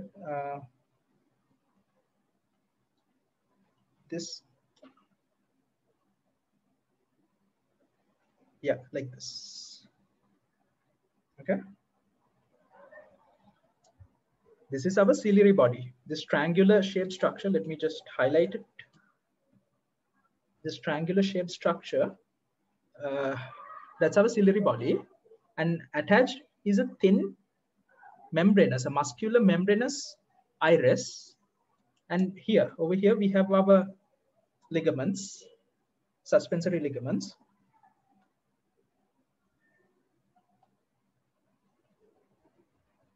Like this, okay? Guys, the lecture might go a bit longer than I expected. So we have the sclera, the white part of the eye. It comes and has a structure like this, okay? This is called the scleral spur. That is what provides attachment to the muscles. This is one muscle. This is the longitudinal muscle. Longitudinal ciliary muscle. Then we have the circular muscle which goes to the iris. Circular ciliary muscles. And we have some radial muscle fibers like this.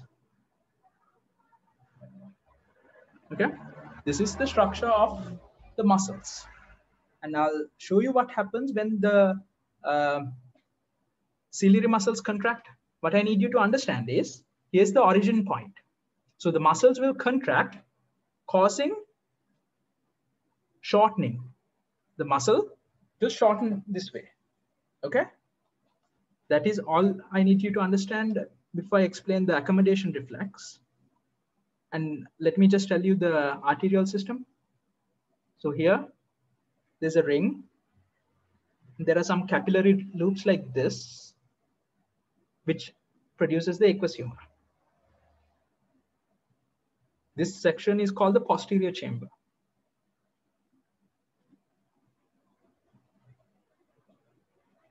And this is called the anterior chamber.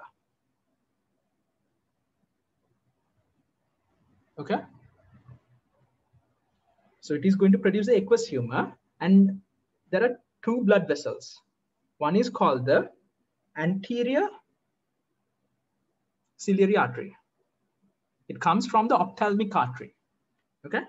And the other one is, there's the long, okay, that's artery, so it has to flow the other way. Long ciliary artery.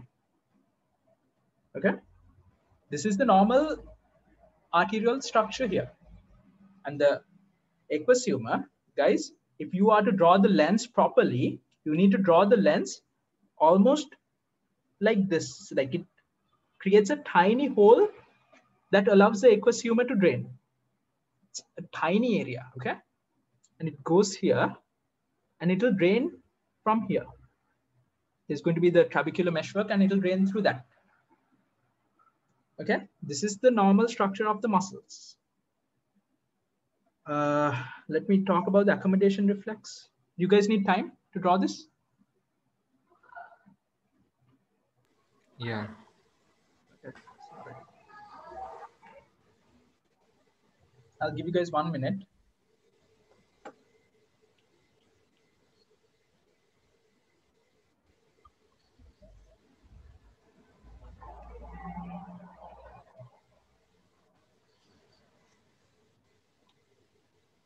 So remember guys, right now what I'm doing is structures which you need for eye anatomy and physiology.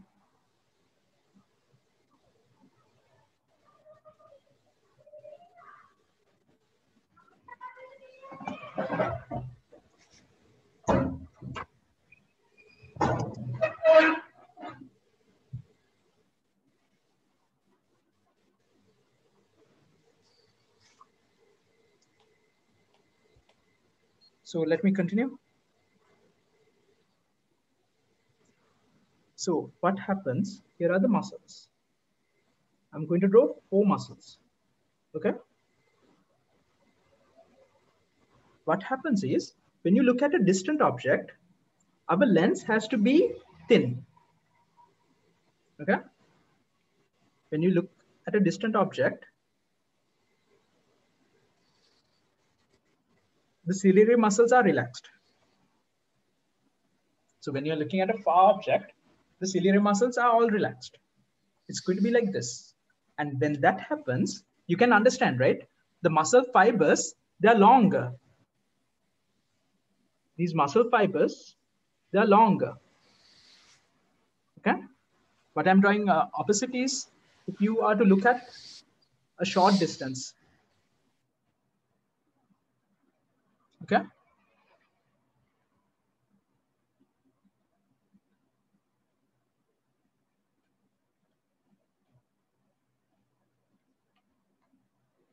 Now, I'll explain this. So when the ciliary body is relaxed, that means you're looking at a far away object. And when it is relaxed, that means the suspensory ligaments are being pulled. It's going to be pulled far apart, and that will pull the lens. So as you can understand, the lens is going to be pulled like this, okay? And then the lens is thin. The lens is thin, okay? But when the objects come closer, the muscles start to contract. And when that contracts, the tension on the suspensory ligaments decrease because they are now closer together, okay? And that causes the lens to become a bulge out structure, okay? And I need you guys to understand this. This is the normal shape of the lens. So if you were to remove the suspensory ligaments, our lens will be like this, okay? This is how the accommodation reflects, and this is the muscles and everything of the eye. And these are the intrinsic eye muscles, okay? These are innervated by these. There's 2 more muscles. Okay, no, those are extrinsic muscles. The levator palpebrae superioris and orbicularis oculi.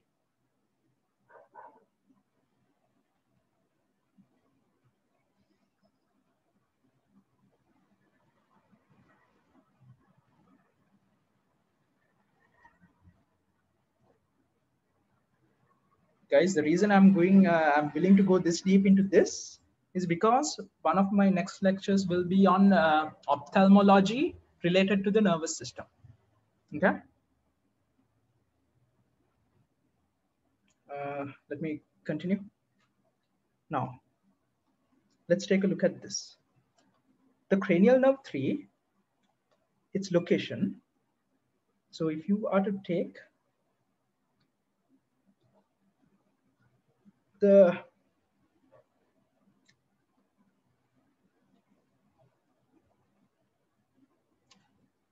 guys, this is the midbrain. What is this structure which is posterior here called? What is this? It's part of the corpora quadrigemina. What is that called?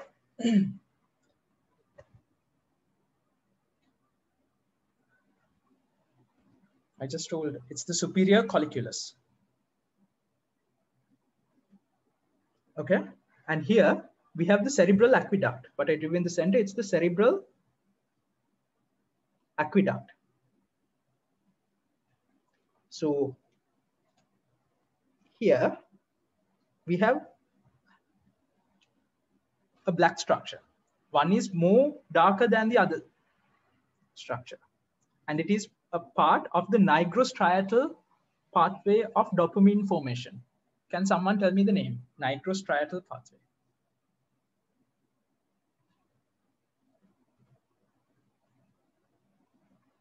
What is this called?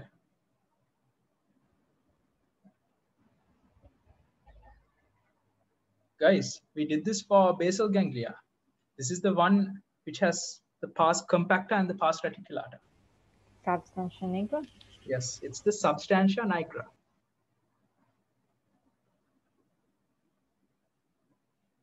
Don't worry, I'm not going to draw pathways here, so you can use all except this space. Just keep some space if you're using a digital note format.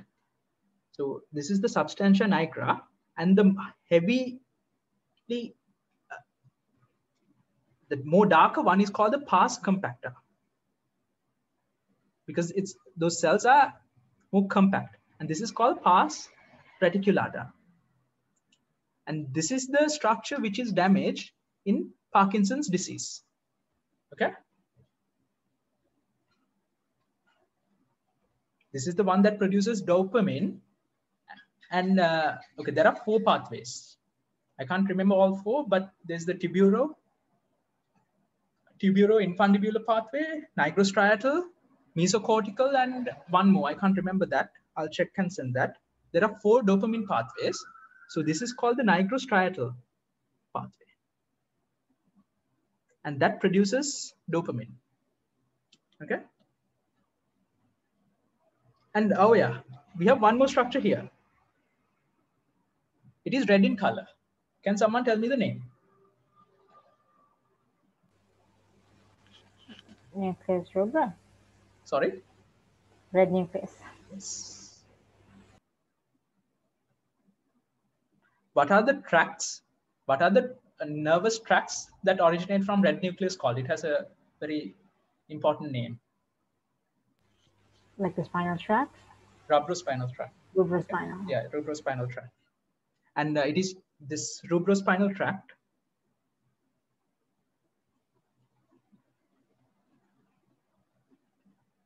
It is involved in mentoring muscle tone and posture. Okay, guys, this is how I'm going to describe the brainstem. I'm going to take out each section which is relevant for our discussion and explain that. If you guys want a complete discussion, that is with everything, just send me a message. For those people, I'll do a complete discussion. And it's, you guys saw the images in the beginning of the class. There's a lot. Okay. The cranial nerve 3 originates from here and exits at the interpeduncular fossa. Okay. Over here, we have the interpeduncular fossa. This area is called the interpeduncular fossa, and it exits there. Okay. Now, let's talk about the nuclei of the oculomotor nerve and understand its clinical importance. Draw it like this: one round, one circle, and inner another circle. Okay. Now, think of it like this. Here are the nerve fibers that go. Okay. These are the nerve fibers that go. The inner one is the motor fibers. Okay. These are the motor fibers. Okay. And these are the parasympathetic fibers. Parasympathetic, this is how I write parasympathetic. Parasympathetic autonomic nervous system. Okay. These are the motor and the parasympathetic fibers. Try to understand that the motor fibers are present more inner compared to the parasympathetic fibers. Like they go together and the parasympathetic fibers are outside like this. Okay. Why is this important? Let's say, okay, I'm going to ask you guys the questions. Let's say this is a blood vessel. Okay. Let's say there's going to be ischemia. There's going to be ischemia of this region. That means there's impaired oxygen coming here. Okay. Can you guys tell me which fibers are most likely to be affected there? Parasympathetic or the motor fibers? Think and tell me. Parasympathetic. Try again. Motor. Yeah, because remember, this has to diffuse. There's going to be oxygen has to diffuse in like this. Okay. Now let's take a look at the second situation. This is,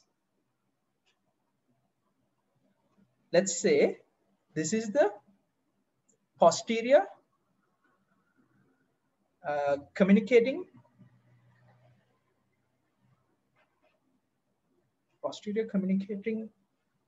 artery. You guys know the circle of Willis, right? So in the posterior, okay,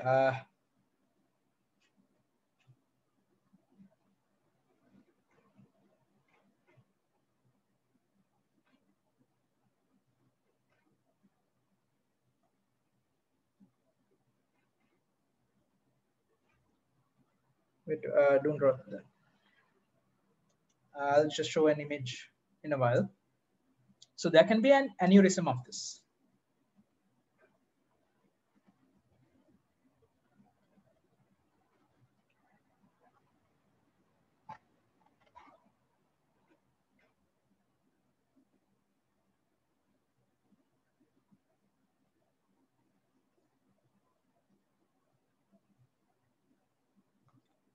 You guys remember this?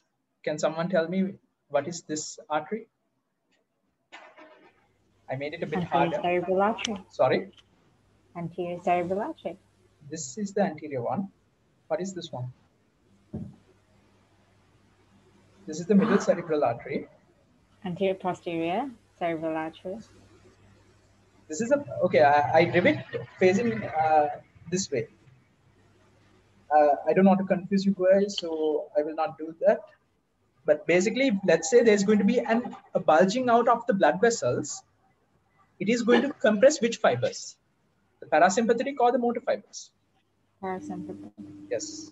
And can you guys tell me a symptom of parasympathetic nervous system being inhibited in the eye?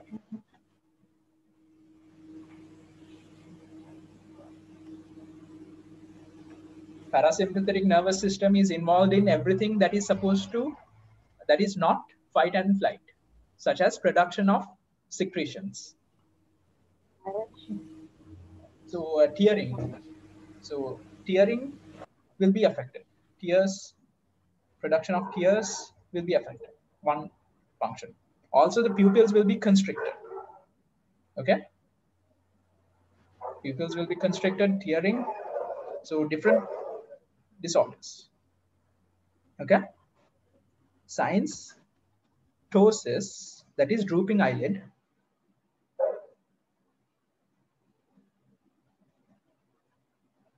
That is, you don't need to remember this yet, but there's a muscle called the orbicularis oculi. Second years, okay, those who are doing anatomy right now, you better remember this. Okay, orbicularis oculi is involved in closing the eye. Okay, if there is any damage to that, and the levator palpebrae is for opening the eye. So if there's any damage to this nerve, there's going to be drooping eyelid. That means the eyelid is going to look like this.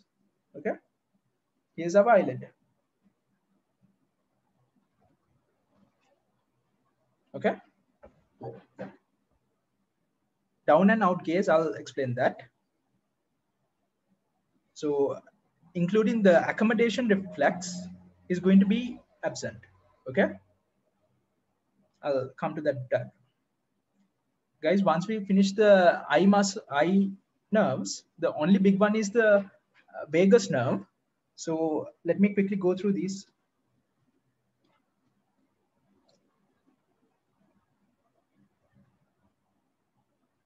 Okay. This is at the level of the inferior colliculi. Okay. We have the cranial nerve 4 nucleus. This is the anterior aspect. That is the front. And this is the posterior part. Okay. What happens is the cranial nerve 4 comes from behind and moves forward. Oh, sorry. It crosses like this. I told you guys the two systems which do not cross.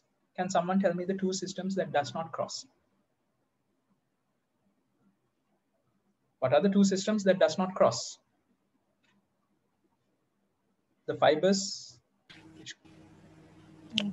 Spinothalamic?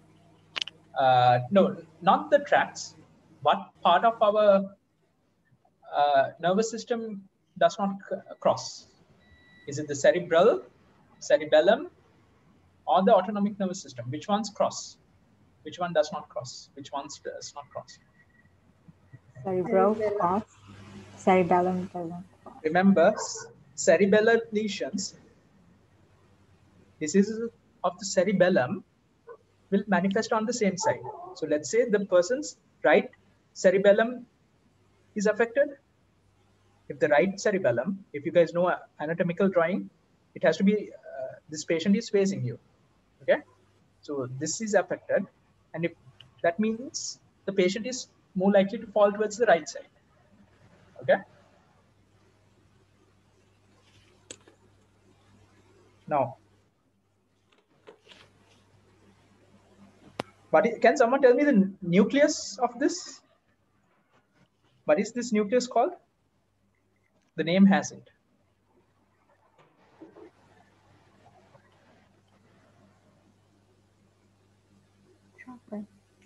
It's just trochlear nucleus. Remember all those nucleus which are considered really hard. So I'll just tell you the nucleus. The motor fibers come from the oculomotor nucleus. They originate from the oculomotor nucleus. And the parasympathetic fibers comes from an accessory nucleus. Okay, that's it. Okay, next, cranial nerve 6. Now, can you tell me the nucleus of this nerve? Cranial nerve 6 nucleus. Abducens nucleus. Yes. Okay. So just read this. These patients are unable to see objects approaching them laterally due to impaired gaze. Okay. So now what happens is these patients, let's say their right eye is affected. Their eye will be found medially. Okay. Because the normal tone, the tone that makes sure that the muscle is kept in the center, just think of it. Here are the 4 muscles. This is not working, okay, at all. So this is having its normal tone, the medial one. This is the medial one. So it is going to pull the eye this way, okay, when it's supposed to be like this. Now, I'm going to ask you a question. This is the right eye. This is the left eye. Can you tell me which nerve is affected? Abducens nerve, which one? Right side or the left side one?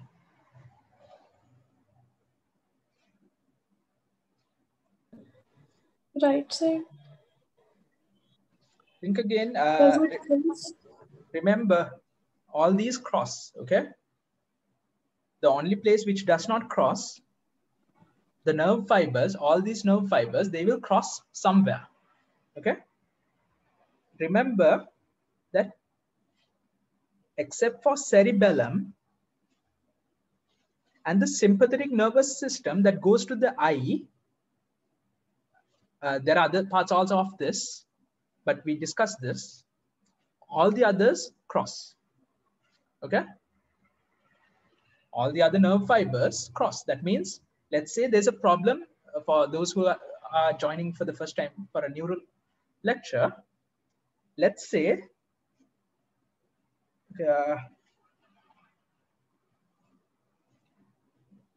it is supposed to cross like this, okay? So this is the right side, this is the left side. So the one that originates from the nerve that originates from the right side goes to the left side of the body. And in this case, it innervates the left eye, okay? So what has happened here? Which nerve has been affected?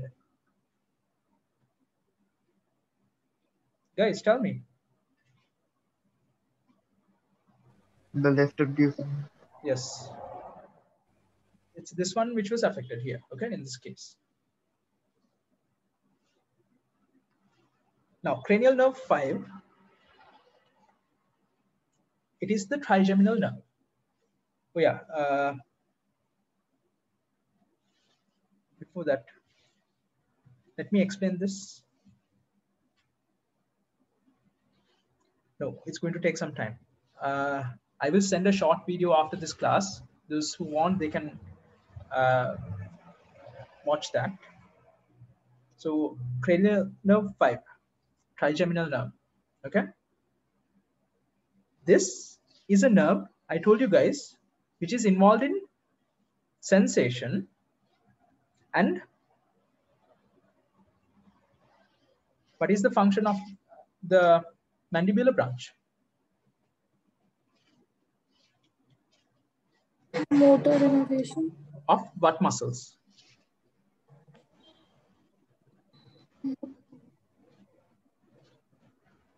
The masseter and the temporalis, okay?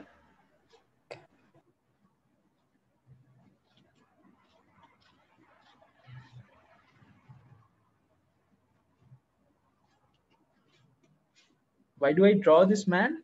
It is because, let's say, okay. Now, let me draw the origin of this. So here's the midbrain.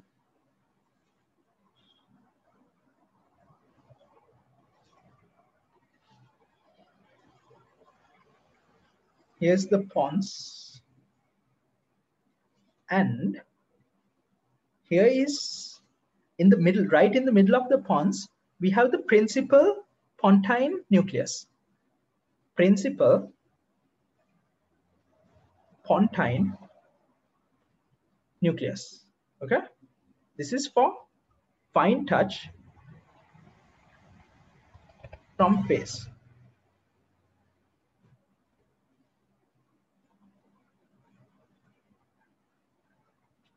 There's two of them, obviously.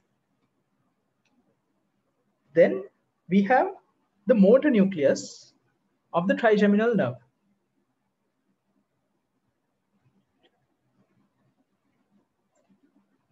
So again, I'm gonna ask, which, so these fibers, they will go with whom? Which branch?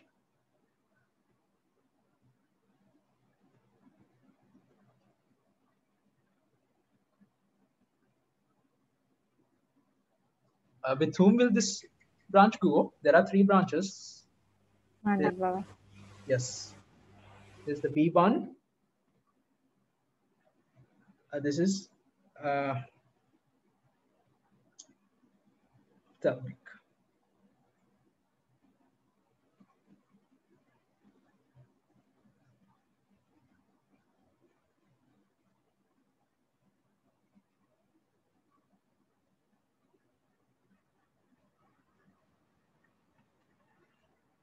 Okay. And with this, we'll go with this. Okay. Next, we have two more nucleus, which goes upwards.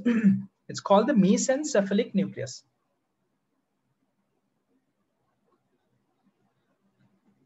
Okay. This is proprioception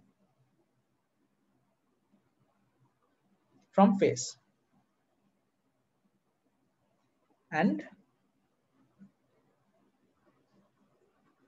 so I have to draw it on both sides. One that goes, this is also a nucleus. This is called the spinal nucleus.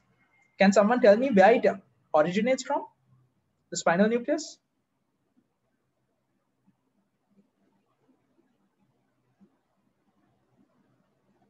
Can someone tell me where the spinal nucleus originates? Is it hard? It comes from the spinal cord, okay? That nucleus is a long one which comes all the way from the spinal cord, okay? So all of these will come together to form fibers, and that will meet at this ciliary ganglion,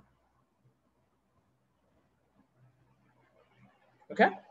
Now, can someone tell me the test to detect if the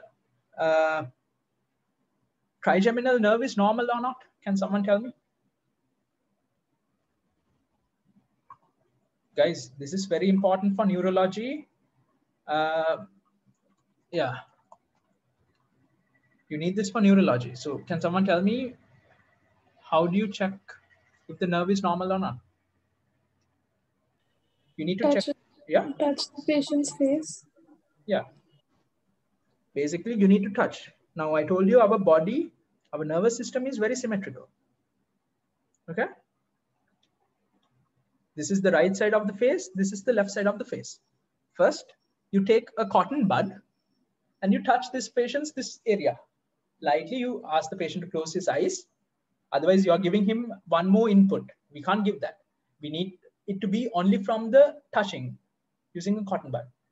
We touch here, we touch here. And we ask the patient to tell if he feels it. And if he feels it the same way, okay? If one feeling is stronger than the other feeling, then you need to assess again. You can't just say, okay? There might be something wrong. Then you do the maxillary region of the face, and then the mandibular region, okay? Now, what I need you guys to understand is trigeminal nerve has 4 nuclei and only one is motor. Everything else is sensory. You guys understand that? Okay. Now, I'm going to ask one question to see if you guys understand the left-right situation. Let's say the patient has impaired sensation here. Okay. Which side of which trigeminal nerve is affected? Is it the right trigeminal nerve or the left trigeminal nerve? Left. Left. Okay.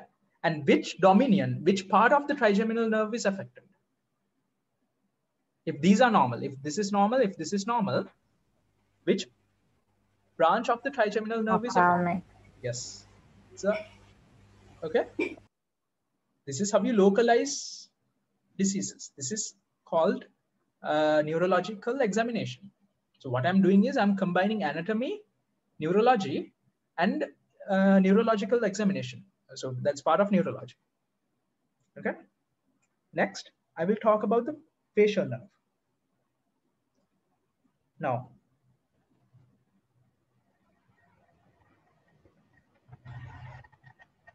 guys, I will finish the class in exactly 15 minutes. So no. I will quickly finish these. It won't take long. So let's take a look at the facial nerve. Okay, the nucleus. Here is our pons. Here is our medulla. Remember cranial nerves? 6, 7, 8 come here.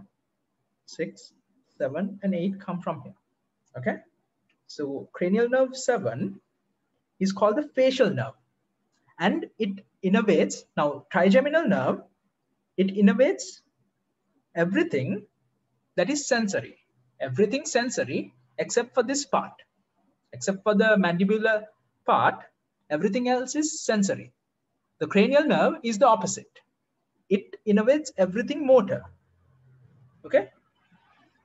It innervates all the facial muscles, the ones you smile with, all your facial expressions.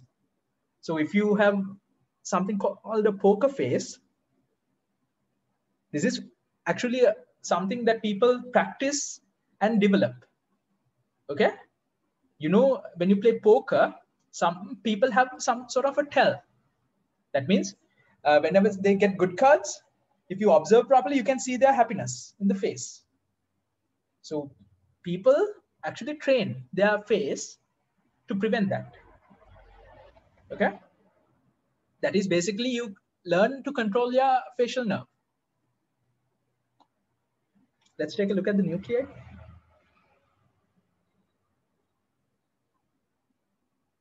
So at the level of the inferior pons, we have the facial nucleus. Okay.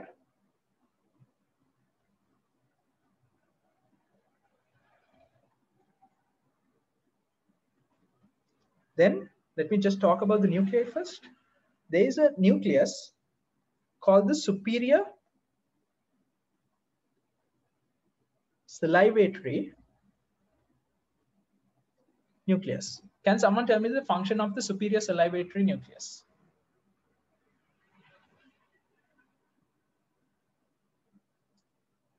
Can someone tell me the function of the superior? Sorry? Saliva secretion. Yeah, exactly. It is going to involve in secretion of saliva. Okay. And what does the word superior here mean? That there is an inferior one. Okay. It is connected. There's the inferior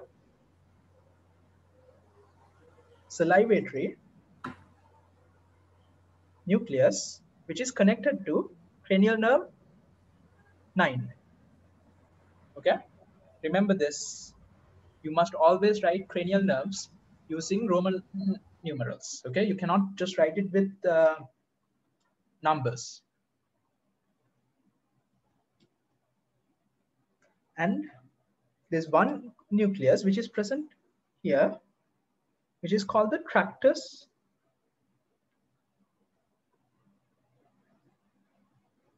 solitarius. This is involved in taste. Okay. Superior salivatory nucleus. This is for salivation. Okay. 1, 2. So there's 3 nuclei. What's the other nucleus?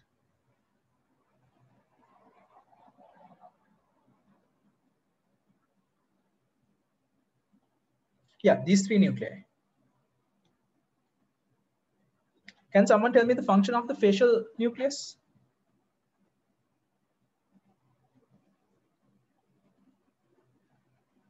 Can someone tell me the function of the facial nucleus?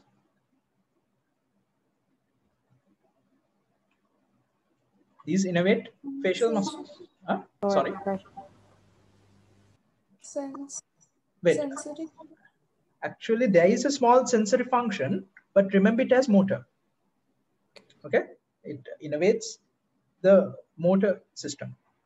Okay. Sorry. There's no sensory function. I got confused. The taste is the sensory function of the cranial nerve 7 that has its own nucleus. Okay. So these connect to the nerve in the sense they give the fibers, 3 types of fibers, and they will go and do these things. Okay. Facial muscles, that is motor. Then, okay. Is salivation a sympathetic activity or a parasympathetic activity?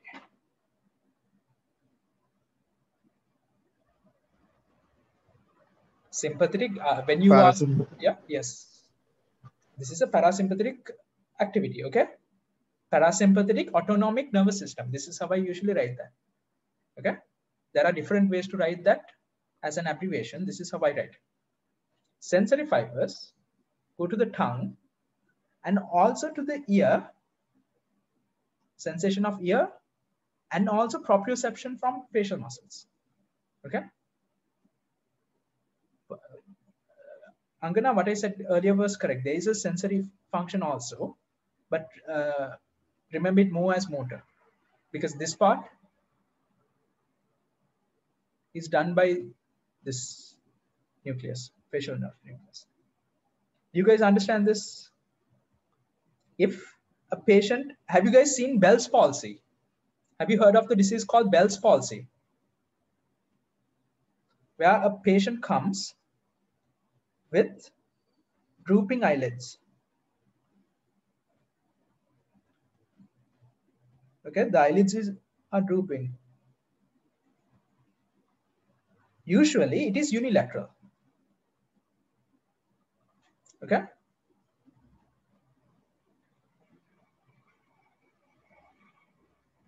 This is how they come.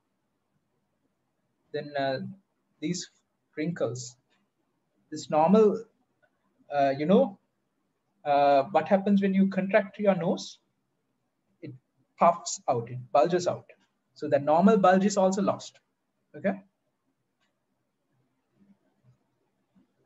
So these patients, the problem is it develops overnight. Like you are perfectly fine. You are perfectly fine. And the next morning when you wake up, you are suddenly unable to close your eye properly. Okay? You are unable to close your eye properly. You are unable to open your eye properly. So there's going to be lower eyelid drooping. Can someone tell me, if you have learned ophthalmology, can someone tell me what do you call inability to close your eyes? Cannot close eyes properly. What is this condition called? It's called lag ophthalmosis. You can see it here, lag ophthalmosis. Okay. And the way I remember that is, so it is my own system, and in a way it is wrong. But the word lag means delay. So these patients, I just remember this word by that word, lag in closing the eyelids. In reality, they cannot close their eye properly. Okay. And this leads to a condition called dry eye, especially while they are sleeping. So their eyes get dried. When you're under the fan or under an AC, it will easily lead to dry eye, and there are diseases there. Okay. And these patients have drooling. Okay. Because remember, all glands of the head, the salivary gland, the parotid gland, they are also innervated by the facial nerve. Okay. So this is working fine. It will cause drooling because of the angle of the mouth, actually. That is the reason. But I just wanted to tell you that all glands, all motor functions are by the facial nerve. Next, the cranial nerves originating from the medulla. Yeah. Oh yeah, let me tell you something about this Bell's palsy. It usually becomes normal on its own. You don't need to do any treatment. Usually it comes back to normal on its own. Okay. It comes idiopathically. That means without any reason. Basically, idiopathic is a fancy word for we don't know yet. Okay. We don't know the cause yet. So it suddenly comes and it goes. It will take around 6 months and it will disappear. Okay. Cranial nerves originating from the medulla. Now, these will be a bit faster. We have our balance organs. Okay. And then we have our semicircular canals. Sorry, we have our cochlea, which are for sound detection. So from our balance organs, we have fibers coming. That comes to a structure called, here, it's the vestibular ganglion.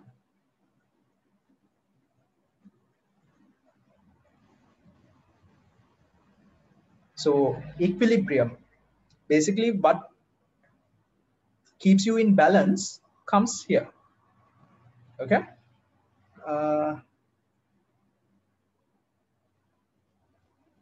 Guys, I forgot to mention this.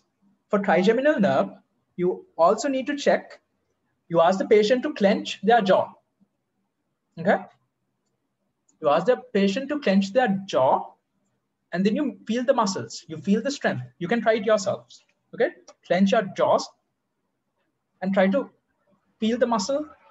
You can feel a strong muscle there. Okay. That is one way you check the motor dominion of the middle mandibular nerve. Then we have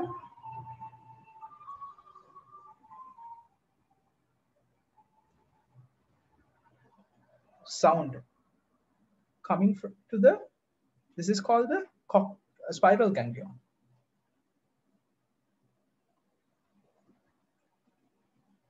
And that goes to a large nucleus in the medulla. It's called the vestibular nucleus. Okay, this is a large nucleus. Look at how I drew this line. It is not from the top. I always, okay, I used to make that mistake. Okay, superior, the superior portion, lateral portion, medial portion, and the inferior portion. Okay, so basically these go to this structure. I'm not going to specify where. Okay, and from there it is going to go to the brain. It is going to go to the cerebellum, all the structures which are involved in balance.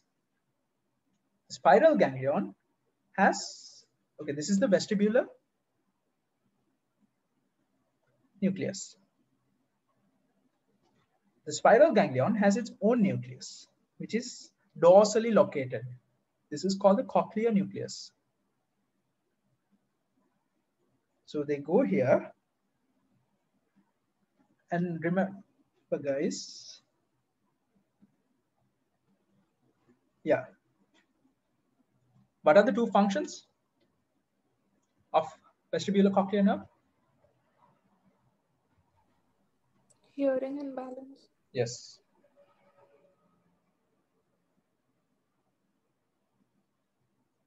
Okay.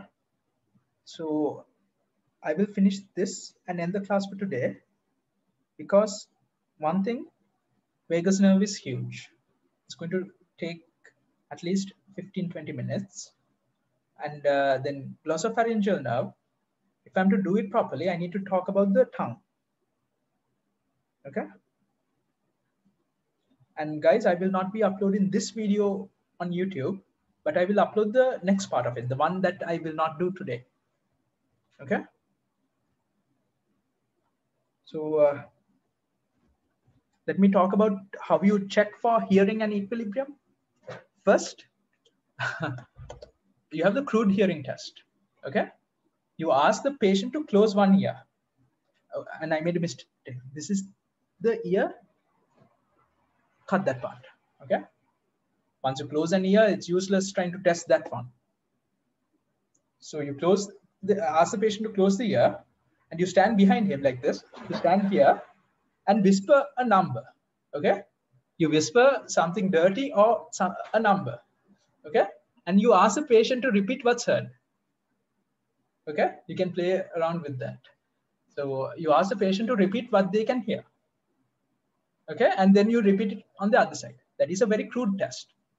That means it is not very specific, because you can tell a number and the patient says something else. He heard the number, but he says something else. Or you say something dirty and the patient says that, and you complain to the examiner, he's being rude on purpose. So that is a very crude test, not really effective, but it is used. Next, we have the Weber's test. Okay, that is a test where you take a tuning fork and you place it between the eyes. You take the tuning fork. Can someone tell me which end do you place? So I'll draw the tuning fork. Which end of the tuning fork? Is it the 1 or 2 end that you keep on the forehead? 2. Yes. So this is vibrating, okay? You never keep that. You keep this end on the patient's forehead. Okay? And then ask if them, you have to keep it in the middle. Then you ask them, do you hear it louder on one side or the other? Like, do you hear it same on both sides or not? Okay, that's all you ask. If the patient says it's the same on both sides, fine. But if the patient says, I hear it louder on one side, let's say the patient says, I hear it louder on the right side, which side of the nerve is affected? Which nerve? Is it the left cochlear nerve or is it the right cochlear nerve? Left, if you. It's the left cochlear nerve. Guys, understand that it's always contralateral, like the fibers cross somewhere. Okay.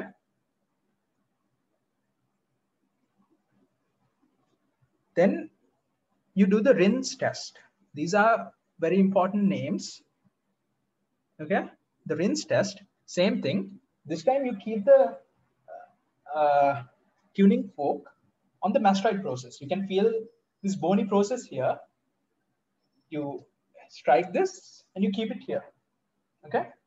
And you ask the patient to tell when he can stop hearing it. Okay.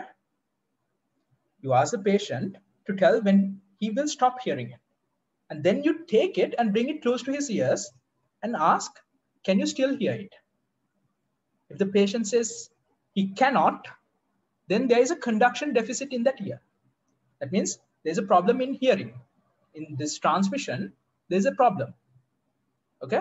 Remember, sound travels better through air than solids. Okay, that's why it will stop. Initially, he will stop hearing it here, but when you bring it here, he should hear it still. Do it for both sides. Okay. And vertigo tests, we have done this. Basically, you ask the patient to close, to go in a dark room. And okay, in this case, close the eyes and walk on the same spot. Okay. You guys can try it. Basically, you will be walking on the same spot. But these people, they might end up somewhere else. They won't even know it, they're walking. Okay. That is it for today. I went into ophthalmology also. So guys, there's one important thing. I will send the video later on, like in a day or two, I will send the video for these parts. Okay. If you guys need me to do an in-depth, that is, let me go into my, wait, let me open my other note.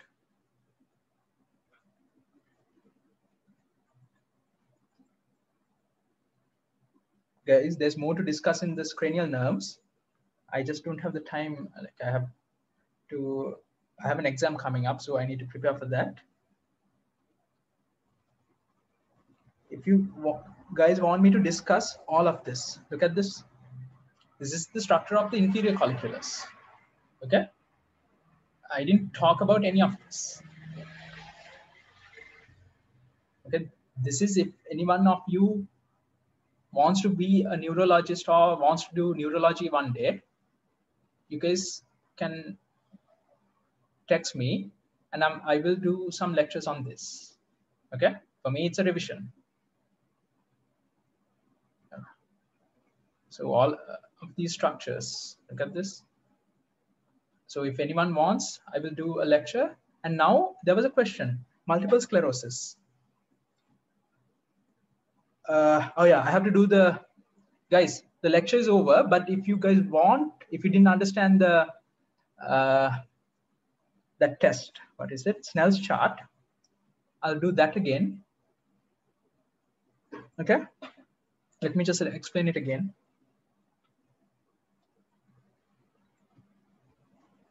Okay, so this ratio which is here is a ratio of distance to chart over distance that normal people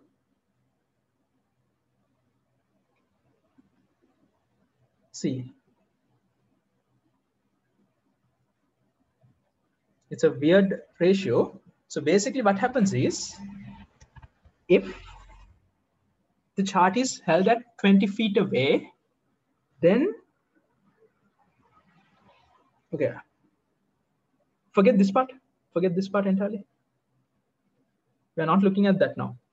Okay, if a normal person whose eyes are normal is 200 feet away from this board, he should be able to see this E and tell what it is. Okay, if normal people stay 100 feet away, they should be able to tell that, okay, the letters over there 100 feet away are F and P. Okay, so that is what you mean by this distance. Okay, now how do you check for visual acuity? You ask these patients to basically close their eyes and read E. He can read it properly. F, P, T, O, Z, L, P, E, D, P, C, C. Okay. P, C, C, F, D. Okay. He makes one mistake here. It's fine. He can go up to 2 mistakes.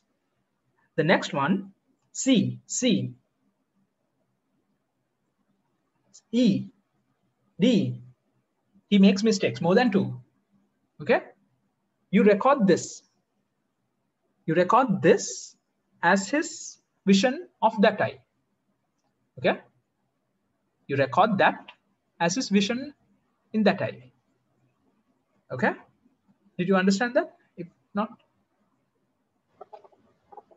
yeah, I'm not going to go into more detail about this, but basically that's what you do. You check the patient to see if the best vision in one eye. So if his vision is 20/20, that means when normal people are 20 feet away, they should be able to read this entire line properly. Okay. If you are also able to read it, then your vision is marked as 20/20.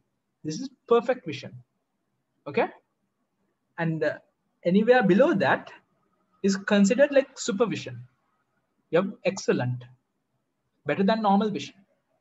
You get it? One more thing. How do you write it?